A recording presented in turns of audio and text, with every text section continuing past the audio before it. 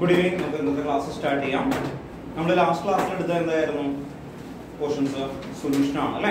ആ സൊല്യൂഷന്റെ content just ഒന്ന് വീണ്ടും ബ്രീഫ് ചെയ്തിട്ട് ഇന്നത്തെ ക്ലാസ്സിലേക്ക് വരാം കേട്ടോ. ഓക്കെ, ക്വസ്റ്റ്യൻസ് ചോദിക്കാം കേട്ടോ. അപ്പോൾ ലാസ്റ്റ് ക്ലാസ്സിൽ നമ്മൾ പറഞ്ഞു സൊല്യൂഷൻ എന്ന് പറയുന്നത് പുതിയ ആള് കേട്ടോ ശ്രദ്ധിക്കാം, ജസ്റ്റ് ഒന്ന് ഓർത്ത് വെച്ചിട്ട് ഇന്നത്തെ ഇതിലേക്ക് ഒന്ന് പോയാൽ മതി. സൊല്യൂഷൻ എന്ന് പറയുമ്പോൾ സോല്യൂട്ടും സോൾവെന്റും തമ്മിലുള്ളതാണ്. ഞാൻ അതിൽ ഏറ്റവും ഇമ്പോർട്ടന്റ് ടോപ്പിക് ആയിട്ട് വരുന്ന ഇമ്പോർട്ടന്റ് ടേംസ് ആണ് ആക്ച്വലി വരുന്നത്. ഫസ്റ്റ് ഇമ്പോർട്ടന്റ് ടേംസ് എന്ന് പറയുന്നത് മൊളാരിറ്റി, മോൾ ഫ്രാക്ഷൻ അല്ലേ, then ppm mass percentage, volume percentage. അത് കഴിഞ്ഞാൽ നെക്സ്റ്റ് വരുന്നത് സോളിഡ് ഇൻ ലിക്വിഡ് ആണ്, dissolution, saturated solution, temperature effect. ഇത്രയാണ് അവിടെ നമ്മൾ ഡിസ്കസ് ചെയ്തത്. അത് കഴിഞ്ഞിട്ട് ഗ്യാസ് ഇൻ ലിക്വിഡ് ആണ്. ഗ്യാസ് ഇൻ ലിക്വിഡ് എന്ന് പറയുന്ന സ്റ്റേറ്റ്മെന്റില് ഹെൻറീസ് ലോ ഫസ്റ്റ് എന്തായിരുന്നു? Henry's law. അത് കഴിഞ്ഞാൽ next റൗൾട്ട്സ് law. then Henry's ലോയുടെ application അങ്ങനെയുള്ള കാര്യങ്ങളൊക്കെ നമ്മൾ എടുത്തു. ഹെൻറീസ് ലോയുടെ ആപ്ലിക്കേഷൻ ഒക്കെ പറഞ്ഞു, 3 ആപ്ലിക്കേഷൻസ് ഒക്കെ ഉണ്ടായിരുന്നു ഹെൻറീസ് ലോ. അത് കഴിഞ്ഞാൽ റൗൾട്ട്സ് ലോ. റൗൾട്ട്സ് ലോയില് ഇക്വേഷൻ എന്തായിരുന്നു? P naught chi. Henry's law equation K P is equal to P naught K. Henry's law. The KH chi. Chi എന്ന് പറഞ്ഞാൽ മോൾ ഫ്രാക്ഷൻ ആണ് അല്ലേ? then molarity equation molarity number of moles of solute by volume of solution in kilogram. ആണോ? Kilogram വരുന്നത് mass of solvent in kilogram, molality ആണ് കേട്ടോ. Molality എന്ന് പറയുമ്പോൾ എന്താ? Volume of solution in litre കേട്ടോ. ഓക്കെ, then നെക്സ്റ്റ് അടുത്ത ടോപ്പിക്കിലേക്ക് വന്നു കഴിഞ്ഞാൽ ഐഡിയൽ സൊല്യൂഷൻ ആണ്. ഐഡിയൽ സൊല്യൂഷൻ എന്ന് പറയുന്നത് ഐഡിയൽ സൊല്യൂഷൻ എന്തായിരുന്നു? കഴിഞ്ഞ ക്ലാസ്സിൽ ഉണ്ടായില്ല. ഓക്കെ, കഴിഞ്ഞ ക്ലാസ്സിന്റെ റെക്കോർഡ് ഇതുണ്ടാവും, ശ്രദ്ധിച്ചു കേട്ടോ. കണക്ഷൻ അല്ലെങ്കിൽ കണക്ഷൻ പോകും കേട്ടോ. ഓക്കെ, നെക്സ്റ്റ് ഓൺലൈനിൽ ഉണ്ടായില്ലെങ്കിൽ നോക്കി വായിക്കാൻ വീഡിയോ ഒക്കെ അയച്ചതാണ് അല്ലേ? എന്തായിരുന്നു ideal solution? Ideal solution it's a solution in which change in temperature is zero. Zero ആയിരിക്കും. Delta H mix is equal to 0. Delta V mix is equal to 0. Then ആദ്യത്തെ point എന്തായിരുന്നു? The solution of Bay dash. It obeys Raoult's law. Then last two point കൂടി ഉണ്ട്. എന്തായിരുന്നു? AB, AA and BB. ഇന്ററാക്ഷൻസുകൾ എല്ലാം എന്തായിരിക്കും? Almost same ആയിരിക്കും. Then അത് കഴിഞ്ഞാൽ പോസിറ്റീവ് ഡീവിയേഷൻ. എന്തായിരുന്നു positive deviation? When the pressure is higher than the expected value of Raoult's law ആണ്. Then what is the reason for that thing? Second point അതാണ് അല്ലേ? Positive deviation ഒരു reason ഉണ്ടായിരുന്നു. ആ റീസൺ എന്തായിരുന്നു? AB interaction weaker than that of AA and BB. BB. Okay അല്ലേ? Then next negative deviation. എന്തായിരിക്കും negative deviation? Pressure of the solution is lesser than that of AA. Expected Raoult's law. Then എന്തായിരിക്കും? AB interaction Is higher than stronger than that of A and BB. കേട്ടോ, AB interaction stronger than that of A and BB. കേട്ടോ, ഇത്ര എഴുതുമ്പോൾ എന്ത് കഴിയും? Negative deviation. നമ്മൾ positive deviation വരെയാണ് അല്ലേ സ്റ്റോപ്പ് ചെയ്തത്. നെഗറ്റീവ് തനിയെ എഴുതാൻ പറഞ്ഞിട്ടാണ് ഞാൻ നിർത്തിയത്, ഓർമ്മയുണ്ടോ? നെഗറ്റീവ് ഡീവിയേഷൻ ഒന്ന് എഴുതിയ എല്ലാവരും കേട്ടോ. Okay, negative deviation. അപ്പോൾ ഇന്നത്തെ ക്ലാസ് നമുക്ക് ഇവിടെ നിന്ന് തുടങ്ങാം, സ്റ്റാർട്ട് ചെയ്യാം കേട്ടോ. ഓക്കെ, വീഡിയോ ഓൺ ആക്കി വെക്കണം കേട്ടോ. ഓൺലൈനിൽ വരുന്ന ശ്രീഹരി വീഡിയോ ഓൺ ആക്കണം കേട്ടോ. ഓൺലൈനിൽ ഇരിക്കുന്ന ആൾക്കാരെ ശ്രദ്ധിക്കാം, ജസ്റ്റ് നിങ്ങളുടെ വീഡിയോ കേട്ടോ അറ്റൻഡ് ഇരിക്കാൻ വേണ്ടിയിട്ടാണ്.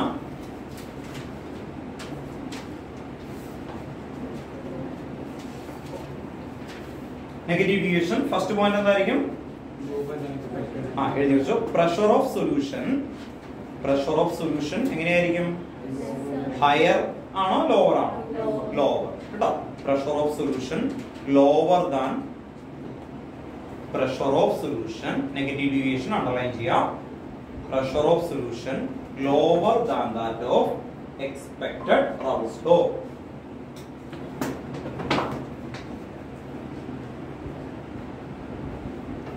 Lower than that of expected Raoult's law. Second point എഴുതി വെക്കാം. എന്തായിരിക്കും? AB interaction stronger than that of AB interaction stronger than that of AA and BB interaction. AB interaction stronger than that of AA and BB interaction. Then example എന്തായിരുന്നു? Chloroform and acetone. Example, chloroform and acetone. Example, കേട്ടോ, chloroform and acetone. അത് രണ്ടും കൂടി mix ചെയ്യുന്നുണ്ട്. ക്ലോറോഫോമും അസറ്റോണും കൂടി mix ചെയ്യും. ആ mix ചെയ്യുന്നതിനെ ബേസ് ചെയ്തിട്ടാണ് ക്ലോറോഫോം ആൻഡ് അസറ്റോൺ. എഴുതിയല്ലോ. അപ്പൊ അത് കഴിഞ്ഞു. അപ്പോ നമ്മള് ഐഡിയൽ സൊല്യൂഷനില് 4 കണ്ടീഷൻസ് പറഞ്ഞു. അത് കഴിഞ്ഞ് എക്സാമ്പിൾ പഠിച്ചു. ദെൻ നോൺ ഐഡിയൽ സൊല്യൂഷനിൽ ഏതൊക്കെ വന്നു? പോസിറ്റീവ് ഡീവിയേഷൻ ഉണ്ട്, നെഗറ്റീവ് ഡീവിയേഷൻ ഉണ്ട്. പോസിറ്റീവ് കഴിഞ്ഞ ക്ലാസ്സിൽ എടുത്താണ്. നെഗറ്റീവിന്റെ പോയിന്റുകളാണ് പറയുന്നത്. ഇനി എന്തായിരിക്കും എഴുതാൻ പോകുന്നത്? എന്തൊക്കെയായിരിക്കും? ഡെൽറ്റ എച്ച് മിക്സ് അല്ലെ, അല്ലെങ്കിൽ ഇവിടെ മിക്സ് കൊടുക്കുക, എവിടെയായാലും കൊടുക്കുക. എങ്ങനെയായിരിക്കും? നെഗറ്റീവ്. അപ്പൊ നെഗറ്റീവ് വന്നാൽ നെഗറ്റീവ്. ഈ പോയിന്റ് ടെക്സ്റ്റ് ബുക്കിൽ ഇല്ല എങ്കിലും എഴുതി വെച്ചേക്കണം. ഇനി ഡെൽറ്റ വി മിക്സ് എന്തായിരിക്കും? നെഗറ്റീവ്. ഓർത്ത് വെച്ചാൽ മതി, നെഗറ്റീവ് ആയിരിക്കും. അപ്പൊ അതുകൂടി എന്ത് കഴിഞ്ഞു? പോസിറ്റീവ് നെഗറ്റീവ് ഡീവിയേഷൻ കഴിഞ്ഞു. ഇനി അടുത്താണ് അസിയോട്രോപ്സ്. അസിയോട്രോപ്സിലെ ടെക്സ്റ്റ് ബുക്കിൽ പറയുന്ന വേർഡ് ഇങ്ങനെയാണ്: binary mixture having the same composition in liquid face and gaseous face. ഇതാണ് അസിയോട്രോപ്സിന് പറയുന്ന ഡെഫിനിഷൻ. അത് കഴിഞ്ഞിട്ട് എക്സാമ്പിൾ ഉണ്ട്. Positive example minimum boiling azeotropes ഉണ്ട്, maximum boiling azeotropes. Minimum boiling അസിയോട്രോപ്സിന് വരുന്ന ലാർജ് പോസിറ്റീവ് ഡീവിയേഷൻ എന്നും അതുപോലെ തന്നെ maximum boiling അസിയോട്രോപ്സിന് large negative deviation. ഇങ്ങനെ 2 പോയിന്റുകളാണ് അവിടെ വന്നേക്കുന്നത്. അപ്പൊ അസിയോട്രോപ്സ് എന്ന് പറയുമ്പോൾ എന്താണ് ആക്ച്വലി, അതിലേക്ക് വരാം.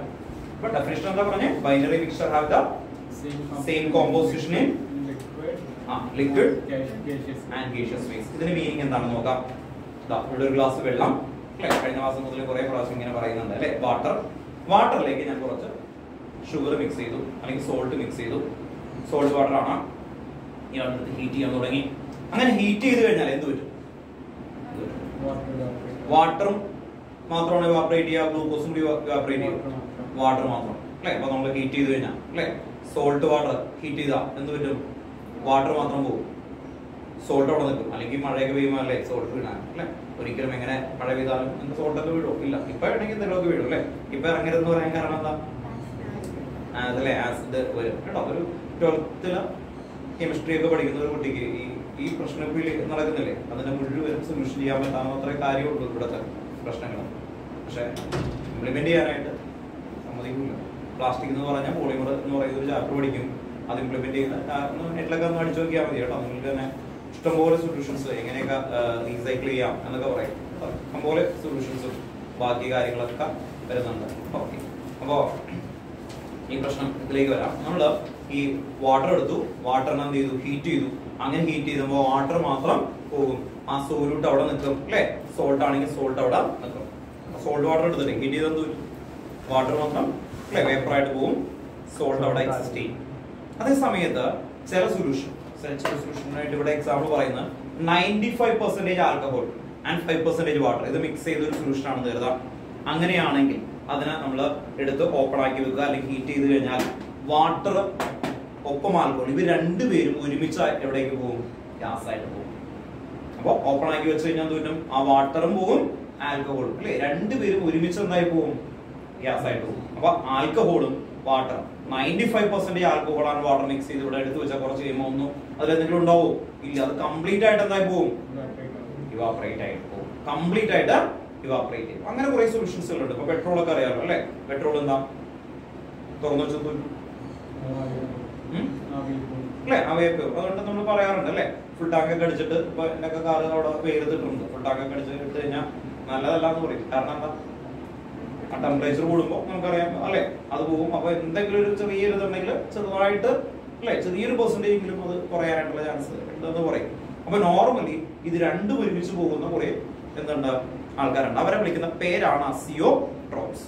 അസിയോട്രോപ്സ് പറഞ്ഞിട്ട് എഴുതി കൊടുക്കുന്നുണ്ട്. അസിയോട്രോപ്സ് കേട്ടോ. വൈകി വന്നാലും അല്ലെ ആദ്യം പറയിപ്പിക്കും കേട്ടോ. ഓക്കെ, അസിയോട്രോപ്സ് എന്ന് പറഞ്ഞാൽ എന്താണ്? നമ്മൾ എടുത്തേക്കുന്ന അല്ലെ ആൽക്കഹോളും വാട്ടറും ഞാൻ ഇങ്ങനെ മിക്സ് ചെയ്യാണ്. എന്നിട്ട് ഈ ആൽക്കഹോളും വാട്ടറും എവിടേക്ക് പോകും? ഗ്യാസ് ആയി പോകും അല്ലെ. അപ്പൊ ആ ആൽക്കഹോളും വാട്ടറും ആ മിക്സർ അല്ലേ, അത് നമുക്ക് എന്താ പറയും? Binary mixer. എന്താണ് ബൈനറി മിക്സർ? ഒരു സോല്യൂട്ടും ഒരു സോൾവെന്റ്. ആരൊക്കെയാണ്? ആൽക്കഹോളും വെള്ളവും. സോല്യൂട്ട് ഉണ്ട്, സോൾവെന്റ് ഉണ്ട്. ഓക്കെ, സോല്യൂട്ട് ഉണ്ട്, സോൾവെന്റ് ഉണ്ട്. അതിനെയാണ് വിളിച്ചത് binary mixture. Have the same composition. Same composition എവിടെയൊക്കെയാണ്? ലിക്വിഡ് ആകുമ്പോഴും ഒരേപോലെയാണ്, ഗ്യാസ് ആയി കഴിഞ്ഞാലും ഒരേ കോമ്പോസിഷൻ ആണ് കേട്ടോ. ഓക്കെ, അപ്പോൾ binary mixture having the same composition in liquid and gas. കേട്ടോ. ഓക്കെ, വൈകി വന്ന ആൾക്കാരെ കൊണ്ടൊക്കെ പറയിപ്പിക്കാം കേട്ടോ, കുറെ ആൾക്കാർ വരുന്നുണ്ട്. Binary mixture have the same composition in liquid face and gaseous face. അതിനെയാണ് നമ്മൾ എന്ത് വിളിക്കുന്നത്? അസിയോട്രോപ്സ് കേട്ടോ. അസിയോട്രോപ്സ് ക്ലിയർ ആണല്ലോ? ഒന്ന് എഴുതിക്കോ കേട്ടോ. അസിയോട്രോപ്സ് അണ്ടർലൈൻ ചെയ്യാം. കുറച്ച് പോയിന്റ് എടുത്തു കേട്ടോ, ഒരു ടോപ്പിക് എടുത്തിട്ടുണ്ട്. അസിയോട്രോപ്സ് എഴുതി വെക്കുക. Binary mixture have the same composition. Binary mixture have the same composition. Doubt ഉണ്ടോ? ചോദിച്ചോ. ഓൺലൈനിൽ ഇരിക്കുന്ന ആൾക്കാർ അതുവഴി എന്ത് പറ്റി? കേട്ടോ. ഓക്കെ, എഴുതി വെക്കുക കേട്ടോ. ഓക്കെ, അസിയോട്രോപ്സ് അണ്ടർലൈൻ ചെയ്യാം. Binary mixture have the same composition in എന്തൊക്കെ ഫേസാ? Liquid face and gaseous phase. Liquid phase and gaseous phase. then താഴെ അതിന്റെ താഴെ അടുത്ത ലൈനിൽ എഴുതി വെക്കുക. It does not separate through fractional distillation. അടുത്ത ലൈനിൽ കേട്ടോ. ഇവരെ നമുക്ക് ഫ്രാക്ഷൻ ഡിസ്റ്റിലേഷൻ കൂടി പോലും സെപ്പറേറ്റ് ചെയ്യാൻ പറ്റില്ല. It does not separate through a fractional distillation. ഈ രണ്ട് പോയിന്റ് ഉള്ളൂ. ക്ലിയർ ആയിട്ട് ഒന്ന് ഓർത്ത് വെക്കണം. ഇപ്പൊ പറയാൻ വേണ്ടിയുള്ള പോയിന്റുകളാണ് നമ്മൾ എഴുതി പോകുന്നത് കേട്ടോ. Okay, through a fractional distillation. Fraction കോളൊക്കെ വെച്ച് നമ്മൾ സെപ്പറേറ്റ് ചെയ്യും അല്ലേ? അങ്ങനെ സെപ്പറേറ്റ് ചെയ്യാൻ പറ്റില്ല. then next സബ് ഹെഡിങ് ആണ് minimum boiling azeotropes. Minimum boiling azeotropes.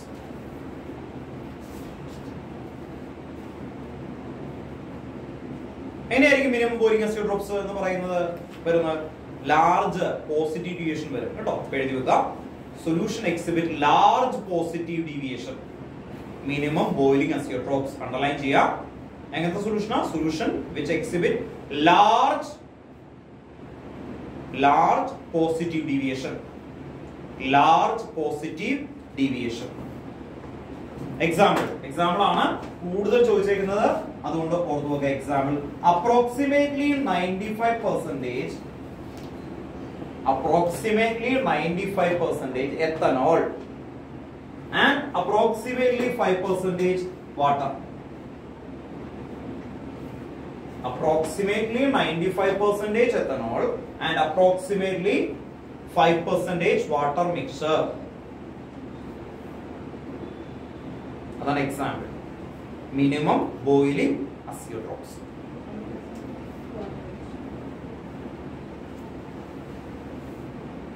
Next അടുത്ത സബ് ഹെഡിങ് ആണ്. മിനിമം കഴിഞ്ഞാൽ അടുത്തത് എന്തായിരിക്കും? Maximum boiling azeotropes.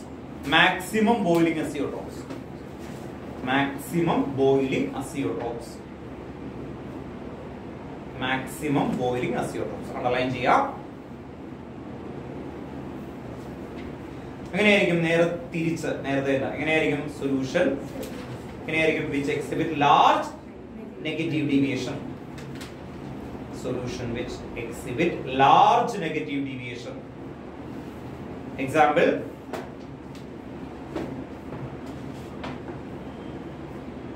(68% HNO3 and 32% water mixture. 32% water mixture. 68% HNO3 and 32% water mixture. 32% water mixture. That was 68% HNO3 plus 32% water mixture. ഇത്രയാകുമ്പോൾ ഈ chapter ഏകദേശം middle area 50% തീർന്നു എന്ന് പറയാം. ഇനി അടുത്ത ഏരിയ, അടുത്ത നെക്സ്റ്റ് 50% എന്ന് പറയുന്ന ഇതിലേക്കാണ് പോകുന്നത്. അത് തന്നെയാണ് മാർക്കിന്റെ രീതിയിൽ കൂടുതൽ വെയിറ്റേജ് വരുന്നത് അടുത്ത ഏരിയ ആണ്. അത് കൊളിഗേറ്റീവ് പ്രോപ്പർട്ടി ആണ്. കൊളിഗേറ്റീവ് പ്രോപ്പർട്ടി ആണ് കേട്ടോ. അപ്പൊ അടുത്ത വലിയ ഹെഡിങ് ആണ് കൊളിഗേറ്റീവ് പ്രോപ്പർട്ടി. നെക്സ്റ്റ് ഹെഡിങ് എഴുതി നോക്കുക, colligative property. Colligative property. Colligative property.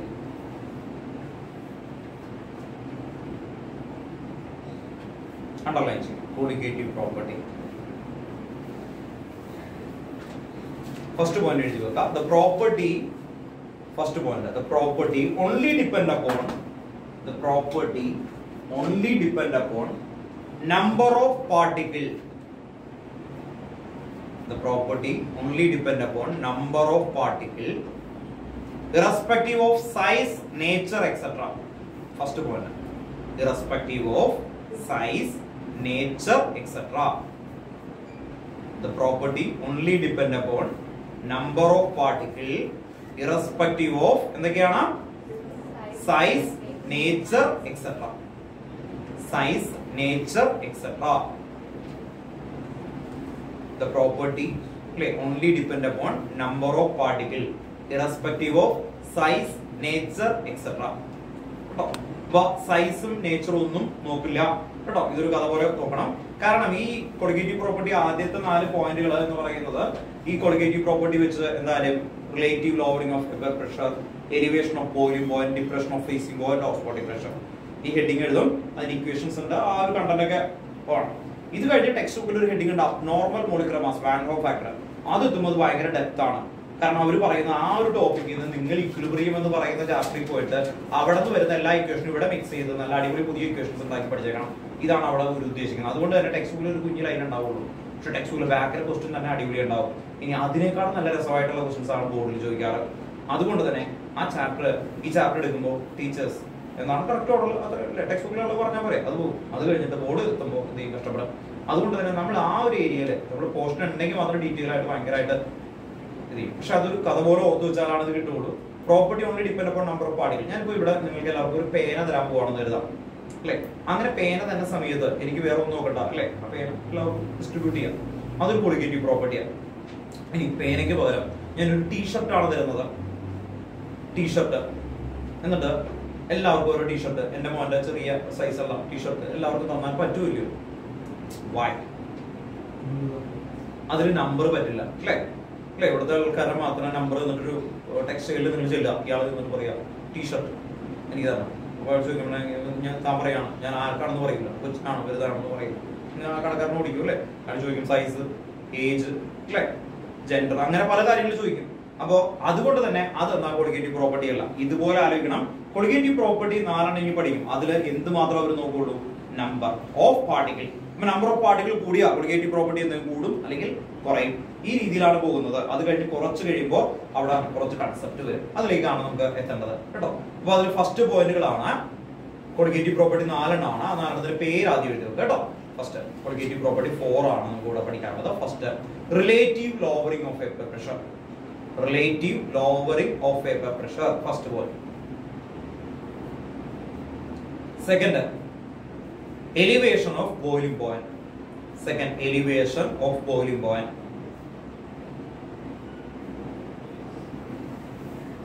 Third,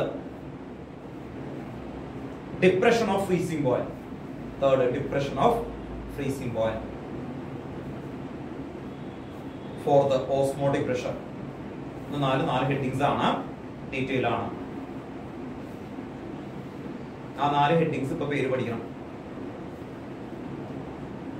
4 headings ആണ്. ആ 4 ഹെഡിങ്സിന്റെ പേര് ഇപ്പൊ പഠിക്കണം കേട്ടോ. ഏതൊക്കെയാ? Relative lowering of vapour pressure. Second എന്തായിരുന്നു? Elevation of boiling point. Third എന്താണ്? ഫോർത്ത് എന്താണ്? ഓസ്മോട്ടിക്. ഒരുമിച്ച് കേട്ടോ. ഒരുമിച്ച് പറയണം. ഓൺലൈനിൽ ഇരിക്കുന്ന ആൾക്കാരെ വീട്ടിലായാലും വെച്ച് ഒരുമിച്ച് പറയണം കേട്ടോ. പറയാത്ത ആൾക്കാരെ കേട്ടോ എന്ത് ചെയ്യണം? ഇതുണ്ടോ ഇയാൾ പറഞ്ഞു 10 ടൈം റിപ്പീറ്റ് ചെയ്യിപ്പിക്കണം അല്ലേ. ഓക്കെ, നമുക്ക് തുടങ്ങാം. ഫസ്റ്റ് ഒരുമിച്ച് പറയണം കേട്ടോ. First colligative property relative lowering of vapour pressure. Second elevation of boiling point. Third depression of freezing point. Fourth osmotic pressure. Clear ആണോ? വൺസ് മോർ കേട്ടോ. എന്തായിരുന്നു? Relative lowering of vapour pressure, elevation of boiling point, depression of freezing point, osmotic pressure. Clear ആണല്ലോ?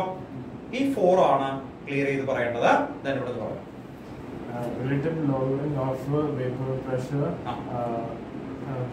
elevation of boiling point, depression of freezing point, osmotic pressure. Relative lowering of vapor pressure, elevation of boiling point, depression of freezing point, osmotic pressure. Relative lowering of vapor pressure, elevation of boiling point, depression of freezing point, osmotic pressure. osmotic pressure. Clear ആണല്ലോ? ഈ 4 points ആണ് നമുക്ക്, അല്ലെങ്കിൽ 4 headings ആണ് നമുക്ക് വരുന്നത്. ഇനി ഇതില് വരുന്ന ഹെഡിങ്സിൽ ആദ്യത്തെ 3 എന്ന് പറയുന്നതിന്റെ പോയിന്റുകൾ പഠിച്ചിട്ടാണ് നമ്മൾ എഴുതുന്നുള്ളൂ കേട്ടോ. കൂളായിട്ടിരിക്കാം. ഇവിടെ ഈ കൺസെപ്റ്റ് എന്താണെന്നും കറക്റ്റ് ആയിട്ട് മനസ്സിലാക്കിയിട്ട് ഡെഫിനിഷൻ നിങ്ങൾ തനിയെ പറയേണ്ടി വരും കേട്ടോ. ഇനി ടെക്സ്റ്റ് ബുക്കിൽ നിങ്ങൾ ഓരോന്നും തുടങ്ങുമ്പോൾ അവിടെ കുറച്ച് മാത്തമാറ്റിക്കൽ സെക്ഷനും ഒക്കെ കൂടി ഒന്ന് മിക്സ് ചെയ്ത് അവരൊന്ന് കോംപ്ലിക്കേറ്റഡ് ആയിട്ട് വേണ്ടിയ രീതിയിലൊക്കെ എഴുതി കാണും. ഒന്നുമില്ല, വളരെ സിമ്പിൾ ആയിട്ട് ആ കൺസെപ്റ്റ് മനസ്സിലായ ഒരിക്കലും മറക്കില്ല. അപ്പൊ ആ കൺസെപ്റ്റിലേക്ക് കൊണ്ടുപോവാം. നേരത്തെ എടുത്തു വെച്ച ഗ്ലാസ് അങ്ങ് എടുത്തു വെച്ചു. ഗ്ലാസ് വെള്ളമാണ്. വെള്ളത്തിന് വിളിക്കും നമ്മൾ സോൾവെന്റ്. അതിലേക്ക് ഞാൻ കുറച്ച് സോൾട്ട് ആഡ് ചെയ്തു. സോൾട്ട് ആഡ് ചെയ്താൽ അതിനെന്ത് വിളിക്കും? സൊല്യൂഷൻ. ശരിയല്ലേ? വാട്ടർ മാത്രം എടുത്താൽ സോൾവെന്റ്, ഷുഗർ ഇട്ട് അല്ലെങ്കിൽ സോൾട്ട് ഇട്ട് മിക്സ് ചെയ്ത സൊല്യൂഷൻ. അപ്പോ ഇവര് ആദ്യം പറയുന്ന വേർഡ് എന്താ? Relative lowering of vapour pressure. പിന്നെന്തായിരുന്നു? Elevation of relative lowering of vapour pressure എന്ന് പറഞ്ഞാൽ വേപ്പർ പ്രഷർ കുറയുന്നു. എലിവേഷൻ ഓഫ് ബോയിലിംഗ് പോയിന്റ് എന്ന് പറഞ്ഞാൽ ബോയിലിംഗ് പോയിന്റ് കൂടുന്നു. ഡിപ്രഷൻ ഓഫ് ഫ്രീസിംഗ് പോയിന്റ് എന്ന് പറഞ്ഞാൽ എന്താ? ഇതാണല്ലോ ഈ 3 ഹെഡിങ്സ്. നിങ്ങൾ എന്ത് സൊല്യൂഷനെ കുറിച്ചാണ് പറയുന്നത്? ഈ 3 ഹെഡിങ് ആരെ കുറിച്ചാണ് പറയണേ? സൊല്യൂഷനെ കുറിച്ച്. അങ്ങനെയാണെങ്കിൽ അതിന്റെ ഡെഫിനിഷൻ നിങ്ങൾക്ക് ഈസി ആയിട്ട് ഉണ്ടാക്കാൻ പറ്റും, ഓർത്തിരിക്കാൻ പറ്റും കേട്ടോ. ഓക്കെ, ടെക്സ്റ്റ് ബുക്കിൽ എന്തുകൊണ്ട് അത് ഒരു കോംപ്ലക്സിറ്റി വരുന്നു എന്നുള്ളത് കൂടി പറഞ്ഞുതരാം. ഓക്കെ, വാട്ടർ എടുത്തു. വാട്ടർ എന്താ? ഒരു പ്രഷർ ഞാൻ എടുത്ത് എഴുതി വെച്ചു. വാട്ടറിന്റെ പ്രഷർ ഒരു 10 ആണെന്ന് പറയാം. 10 ആണെന്ന് ഞാൻ എഴുതി വെക്കുകയാണെന്ന് കരുതാം. വാട്ടറിന്റെ പ്രഷർ അവിടെ 10 എന്ന് നമുക്ക് മെഷർമെന്റ് വെച്ച് കിട്ടി. ഇനി ആ വാട്ടറിന് എന്താ വിളിക്കുക? സോൾവെന്റ്. സോൾവെന്റിന്റെ പ്രഷർ അപ്പൊ എന്ത് കിട്ടി? 10. ഇതിലേക്ക് ഞാൻ കുറച്ച് സോൾട്ട് ആഡ് ചെയ്തു. സോൾട്ട് ആഡ് ചെയ്തപ്പോ പ്രഷർ ഒരു 8 ആയി. അപ്പൊ കുറഞ്ഞില്ലേ? ആ കുറഞ്ഞതിനെയാണ് അവരെന്ത് വിളിക്കുന്നത്? Relative lowering of vapour pressure. ഇതിൽ നിന്ന് എങ്ങനെ ഡെഫിനിഷൻ ഞാൻ പറഞ്ഞു? Solution vapour pressure lower than water. വാട്ടറിന്റെ ഒരു പ്രഷർ ഉണ്ട്, അതൊരു 10 ആണെന്ന് കരുതി. ഓക്കെ, അതിലേക്ക് സോൾട്ട് ഇട്ടാൻ എന്ത് പറ്റും? വാട്ടറിലേക്ക് സോൾട്ട് ഇട്ടാൻ എന്ത് പറ്റും? സൊല്യൂഷൻ ആവും. സൊല്യൂഷൻ ആവും. സൊല്യൂഷന്റെ പ്രഷർ 8 ആണ്. അപ്പൊ കുറഞ്ഞു കൂടിയോ? ഹെഡിങ്ങിൽ എന്താ പറയുന്നത്?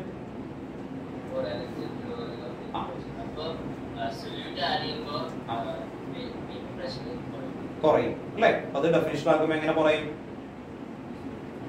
Solution vapour pressure. Solution vapour pressure എങ്ങനെയായിരിക്കും? എഴുതൊന്നും വേണ്ട. സൊല്യൂഷൻ വേപ്പർ പ്രഷർ എന്തായിരിക്കും?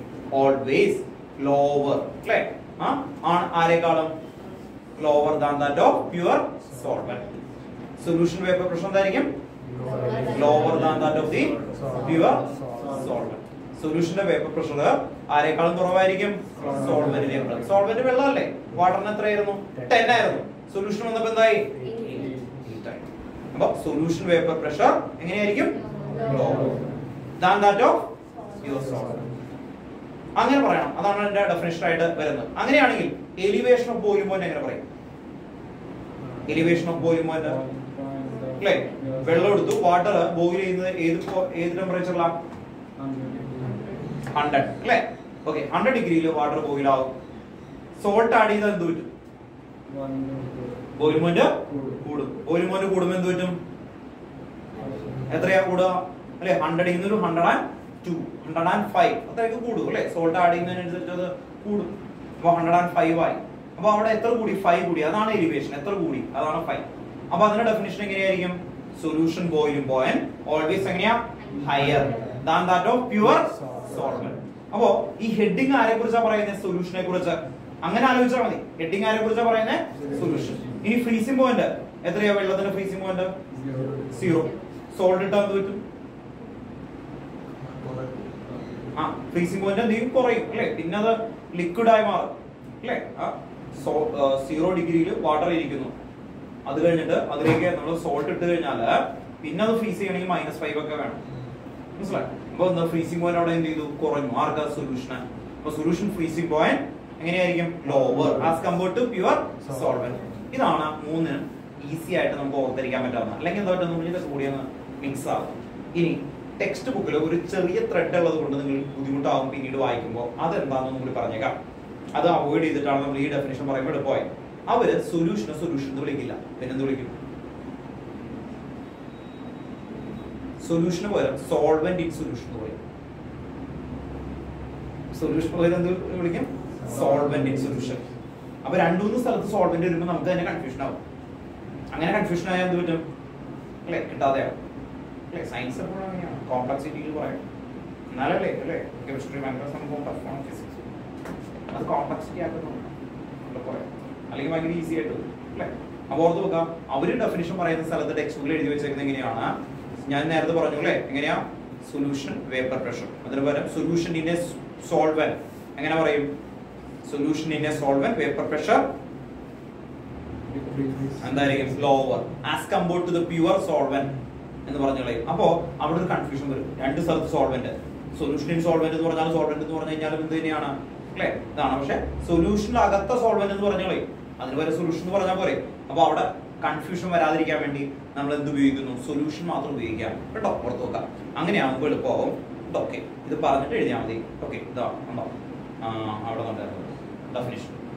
Relative lowering of vapour pressure ഞാൻ പറഞ്ഞുതരാം. കിട്ടിയെങ്കിൽ കുഴപ്പമൊന്നുമില്ല, ഇപ്പൊ പറഞ്ഞാൽ അല്ലേ. Relative lowering of vapour pressure എന്തായിരുന്നു? എങ്ങനെയാണെങ്കിലും പറഞ്ഞു എക്സ്പ്രസ് ചെയ്താൽ എങ്ങനെയായിരുന്നു? When solvent is added in a solution, the temperature increases. Temperature പറയാൻ പാടില്ല, അത് എലിവേഷൻ ഓഫ് ബോയിലിംഗ് പോയിന്റ്. നമ്മുടെ ഹെഡിങ് എന്തായിരുന്നു? Relative lowering of vapour pressure. Heading ആദ്യം പഠിപ്പിച്ച ത്രെഡ് കണ്ടോ?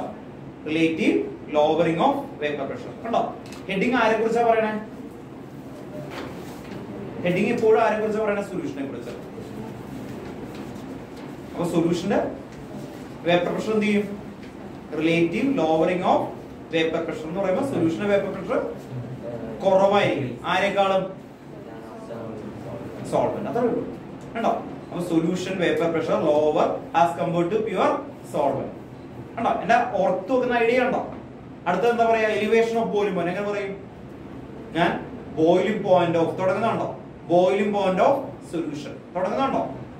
ബോയിലിംഗ് പോയിന്റ് ഓഫ് സൊല്യൂഷൻ എങ്ങനെയായിരിക്കും? എലിവേഷൻ കൂടണം, higher as compared to pure solvent. എനിക്കിത് വലിയ സ്റ്റേറ്റ്മെന്റ് ആയിട്ട് ഇതാക്കാം, പക്ഷെ ഓർത്തിരിക്കാനുള്ള ത്രെഡ് ആണ് ആദ്യം എഴുതി വെക്കുന്നത്. വളരെ ആക്യുറേറ്റ് പോയിന്റ് ആയിട്ട് വരാം. Depression of freezing point. Depression എന്ന് പറഞ്ഞാൽ എന്താ? അപ്പൊ ആരെ കുറിച്ചാ പറയണ്ടേ? ഈ ഇത് സൊല്യൂഷൻ ഫ്രീസിംഗ് പോയിന്റ് കേട്ടോ. സൊല്യൂഷൻ ഫ്രീസിംഗ് പോയിന്റ് എങ്ങനെയായിരിക്കും? Lower as compared to pure. As compared to pure. Pure സോൾവെന്റിനേക്കാളും കുറവായിരിക്കും കേട്ടോ. ഓക്കെ, അങ്ങനെ പോകണം. അടുത്ത ആൾ പറഞ്ഞിരിക്കില്ലേ മോനെ? ബോയിലിംഗ് പോയിന്റ് പറ. എലിവേഷൻ ഓഫ് ബോയിലിംഗ് പോയിന്റ് എങ്ങനെ പറയണം? The boiling point of always എങ്ങനെയായിരിക്കും? ഹയർ ദാൻ അല്ലെങ്കിൽ greater than that of the pure solvent. Okay ആണോ? അടുത്ത ആള് ഡിപ്രഷൻ ഓഫ് ഫ്രീസിംഗ് പോയിന്റ് ആണ്. Freezing point of the solution will be always lesser than that of the pure solvent. Okay, clear അല്ലേ? The next relative lowering of vapor pressure. Solution of vapor pressure is lower than that of pure solvent. Very good. The next elevation of boiling. Boiling point of solution is always greater than the pure solvent. So the next depression of freezing point. Solution of freezing point is lesser than that of solvent. Yes.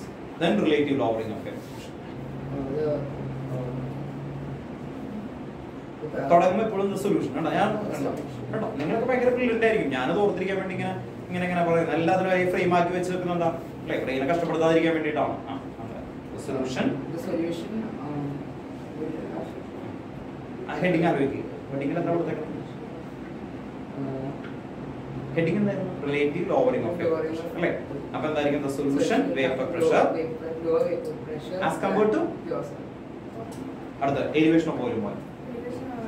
The boiling point of the solution is always higher than the boiling point of a pure solid. Okay. The next boiling point is freezing point. Depression of freezing point. Sorry. Freezing point of the solution is lower than that of pure substance. Then elevation of boiling point. The boiling point of a solution is higher than that of a pure substance. The next boiling point alone. Freezing point. Depression of freezing point. The solution of the freezing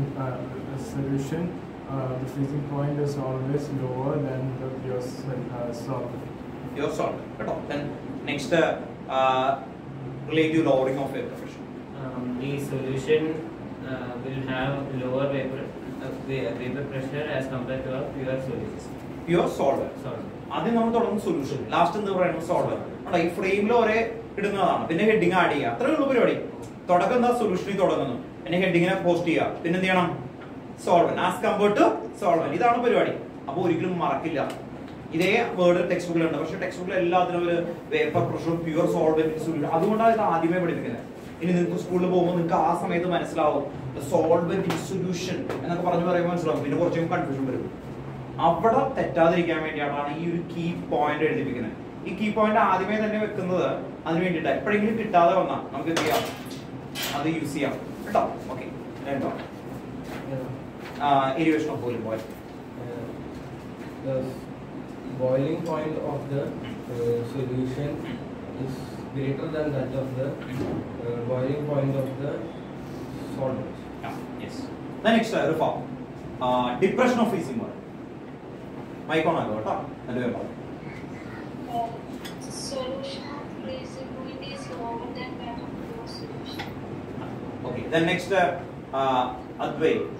Relative lowering of vapor pressure. The pressure distribution is lower than that of pure solid. Than that of the pure solid. Very good. The next avoid. Next വരുന്നത് elevation of boiling. Elevation of boiling. Boiling point of solution higher than that of pure solid. അല്ലേ? അപ്പോൾ നമുക്കൊന്ന് എഴുതി പോവാം. Heading എഴുതി വെക്കുക. Main heading ആണ് relative lowering of vapour pressure. Relative lowering of vapour pressure. Heading എഴുതി വെക്കുക കേട്ടോ. Relative lowering of vapour pressure. Underline ചെയ്യാം. എങ്ങനെയായിരിക്കും ഈ ഫോർമാറ്റ് മെയിൻറ്റെയിൻ ചെയ്ത് എഴുതി പോവാണ്. എന്തായിരുന്നു the solution vapor pressure, the solution vapor pressure always lower than that of the solution vapor pressure always lower than that of pure solvent. Lower than that of pure solvent.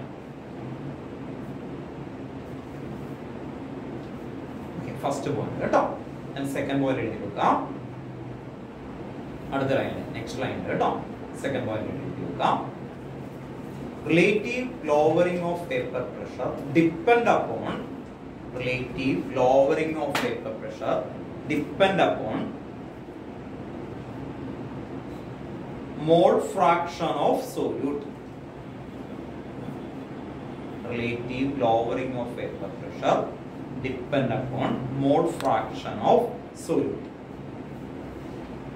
Relative lowering of vapor pressure depend upon mole fraction of solute. ഇതാണ് രണ്ടാമത്തെ. ഇനി ഒരു point കൂടി ഉള്ളൂ. അത് അതിന്റെ ഇക്വേഷനുമായിട്ട് related ആണ്. കേട്ടോ.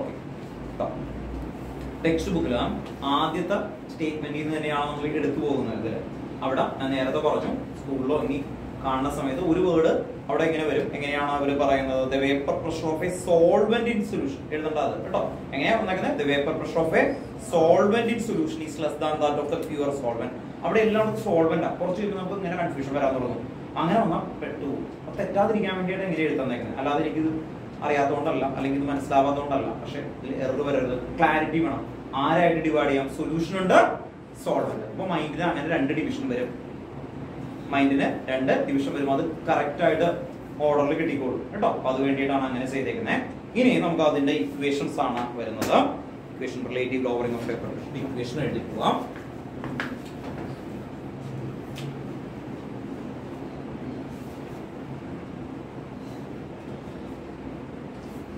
കേട്ടോ.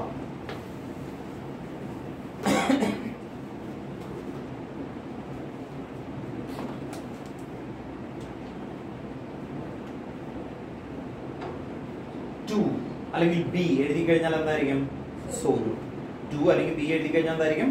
സോല്യൂട്ട്. അറിയാലോ, ആൽഫബറ്റിക് ലെറ്ററിൽ ആദ്യത്തെ ലെറ്റർ ആണ് എ.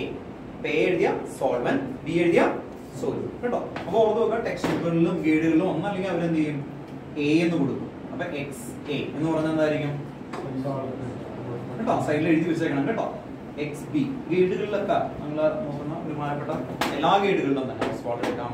അതിലൊക്കെ എടുത്ത ബിയും എയും ആയിട്ടായിരിക്കും. നമ്മുടെ ടെക്സ്റ്റ് ബുക്കിൽ ഉണ്ട് എ ബിയും ബിയും ഒക്കെ കൊടുക്കുന്നുണ്ട്. എ ഉണ്ട്, ബി ഉണ്ട് കേട്ടോ. അപ്പൊ എ എന്ന് പറഞ്ഞാൽ അതെന്തായിരിക്കും? ഇതെന്താ? Mode fraction of solvent. B എന്ന് പറഞ്ഞാൽ മോഡ് ഫ്രാക്ഷൻ ഓഫ് സോൾവെന്റ്. അതുപോലെ x1 എന്തായിരിക്കും? മോഡ് ഫ്രാക്ഷൻ ഓഫ് ആദ്യത്തെ സോൾവെന്റ്. 2 എന്ന് പറഞ്ഞാൽ സോല്യൂട്ട്. ഒന്ന് എഴുതി വെച്ചേക്കണം കേട്ടോ, അല്ലെങ്കിൽ പിന്നീട് വരും.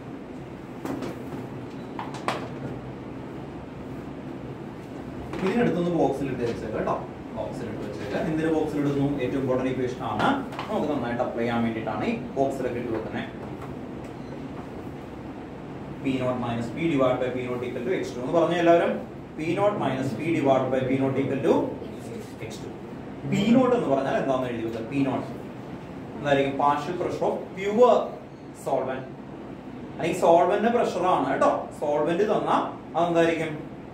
P0 ആയിരിക്കും. ഇനി ക്വസ്റ്റ്യൻ തരുമ്പോ പ്യുവർ സോൾവെന്റ് ആണെന്നോ അങ്ങനെ ഒന്നും അവർ തരില്ല കേട്ടോ. അങ്ങനെയൊക്കെ പ്രതീക്ഷിച്ചത് സാറേ ഇത് ഇങ്ങനെ തന്ന അതുപോലെ ആയിരിക്കില്ല. നിങ്ങൾക്ക് എങ്ങനെയൊക്കെ കിട്ടാതിരിക്കുന്നു ആ രീതിയിൽ അവന്മാര് എന്തെങ്കിലുമൊക്കെ മിക്സ് ചെയ്ത് തരുള്ളൂ. അപ്പൊ തന്നെ അതിൽ നിന്ന് നമുക്ക് പ്രെഡിക്റ്റ് ചെയ്തെടുക്കാൻ വേണ്ടി പഠിക്കണം കേട്ടോ. P0 എന്ന് പറഞ്ഞാൽ എന്തായിരിക്കും? സോൾവെന്റിന്റെ പ്രഷർ. P എന്ന് പറഞ്ഞാൽ പ്രഷർ ഓഫ് സൊല്യൂഷൻ ആണ്. P എന്ന് പറഞ്ഞാൽ പ്രഷർ ഓഫ് സൊല്യൂഷൻ. ഈ പ്രഷർ ഓഫ് സൊല്യൂഷൻ ഇങ്ങനെ എഴുതി വെച്ചാൽ മതി. ഇനി ഒരു കാര്യം ശ്രദ്ധിക്കാം.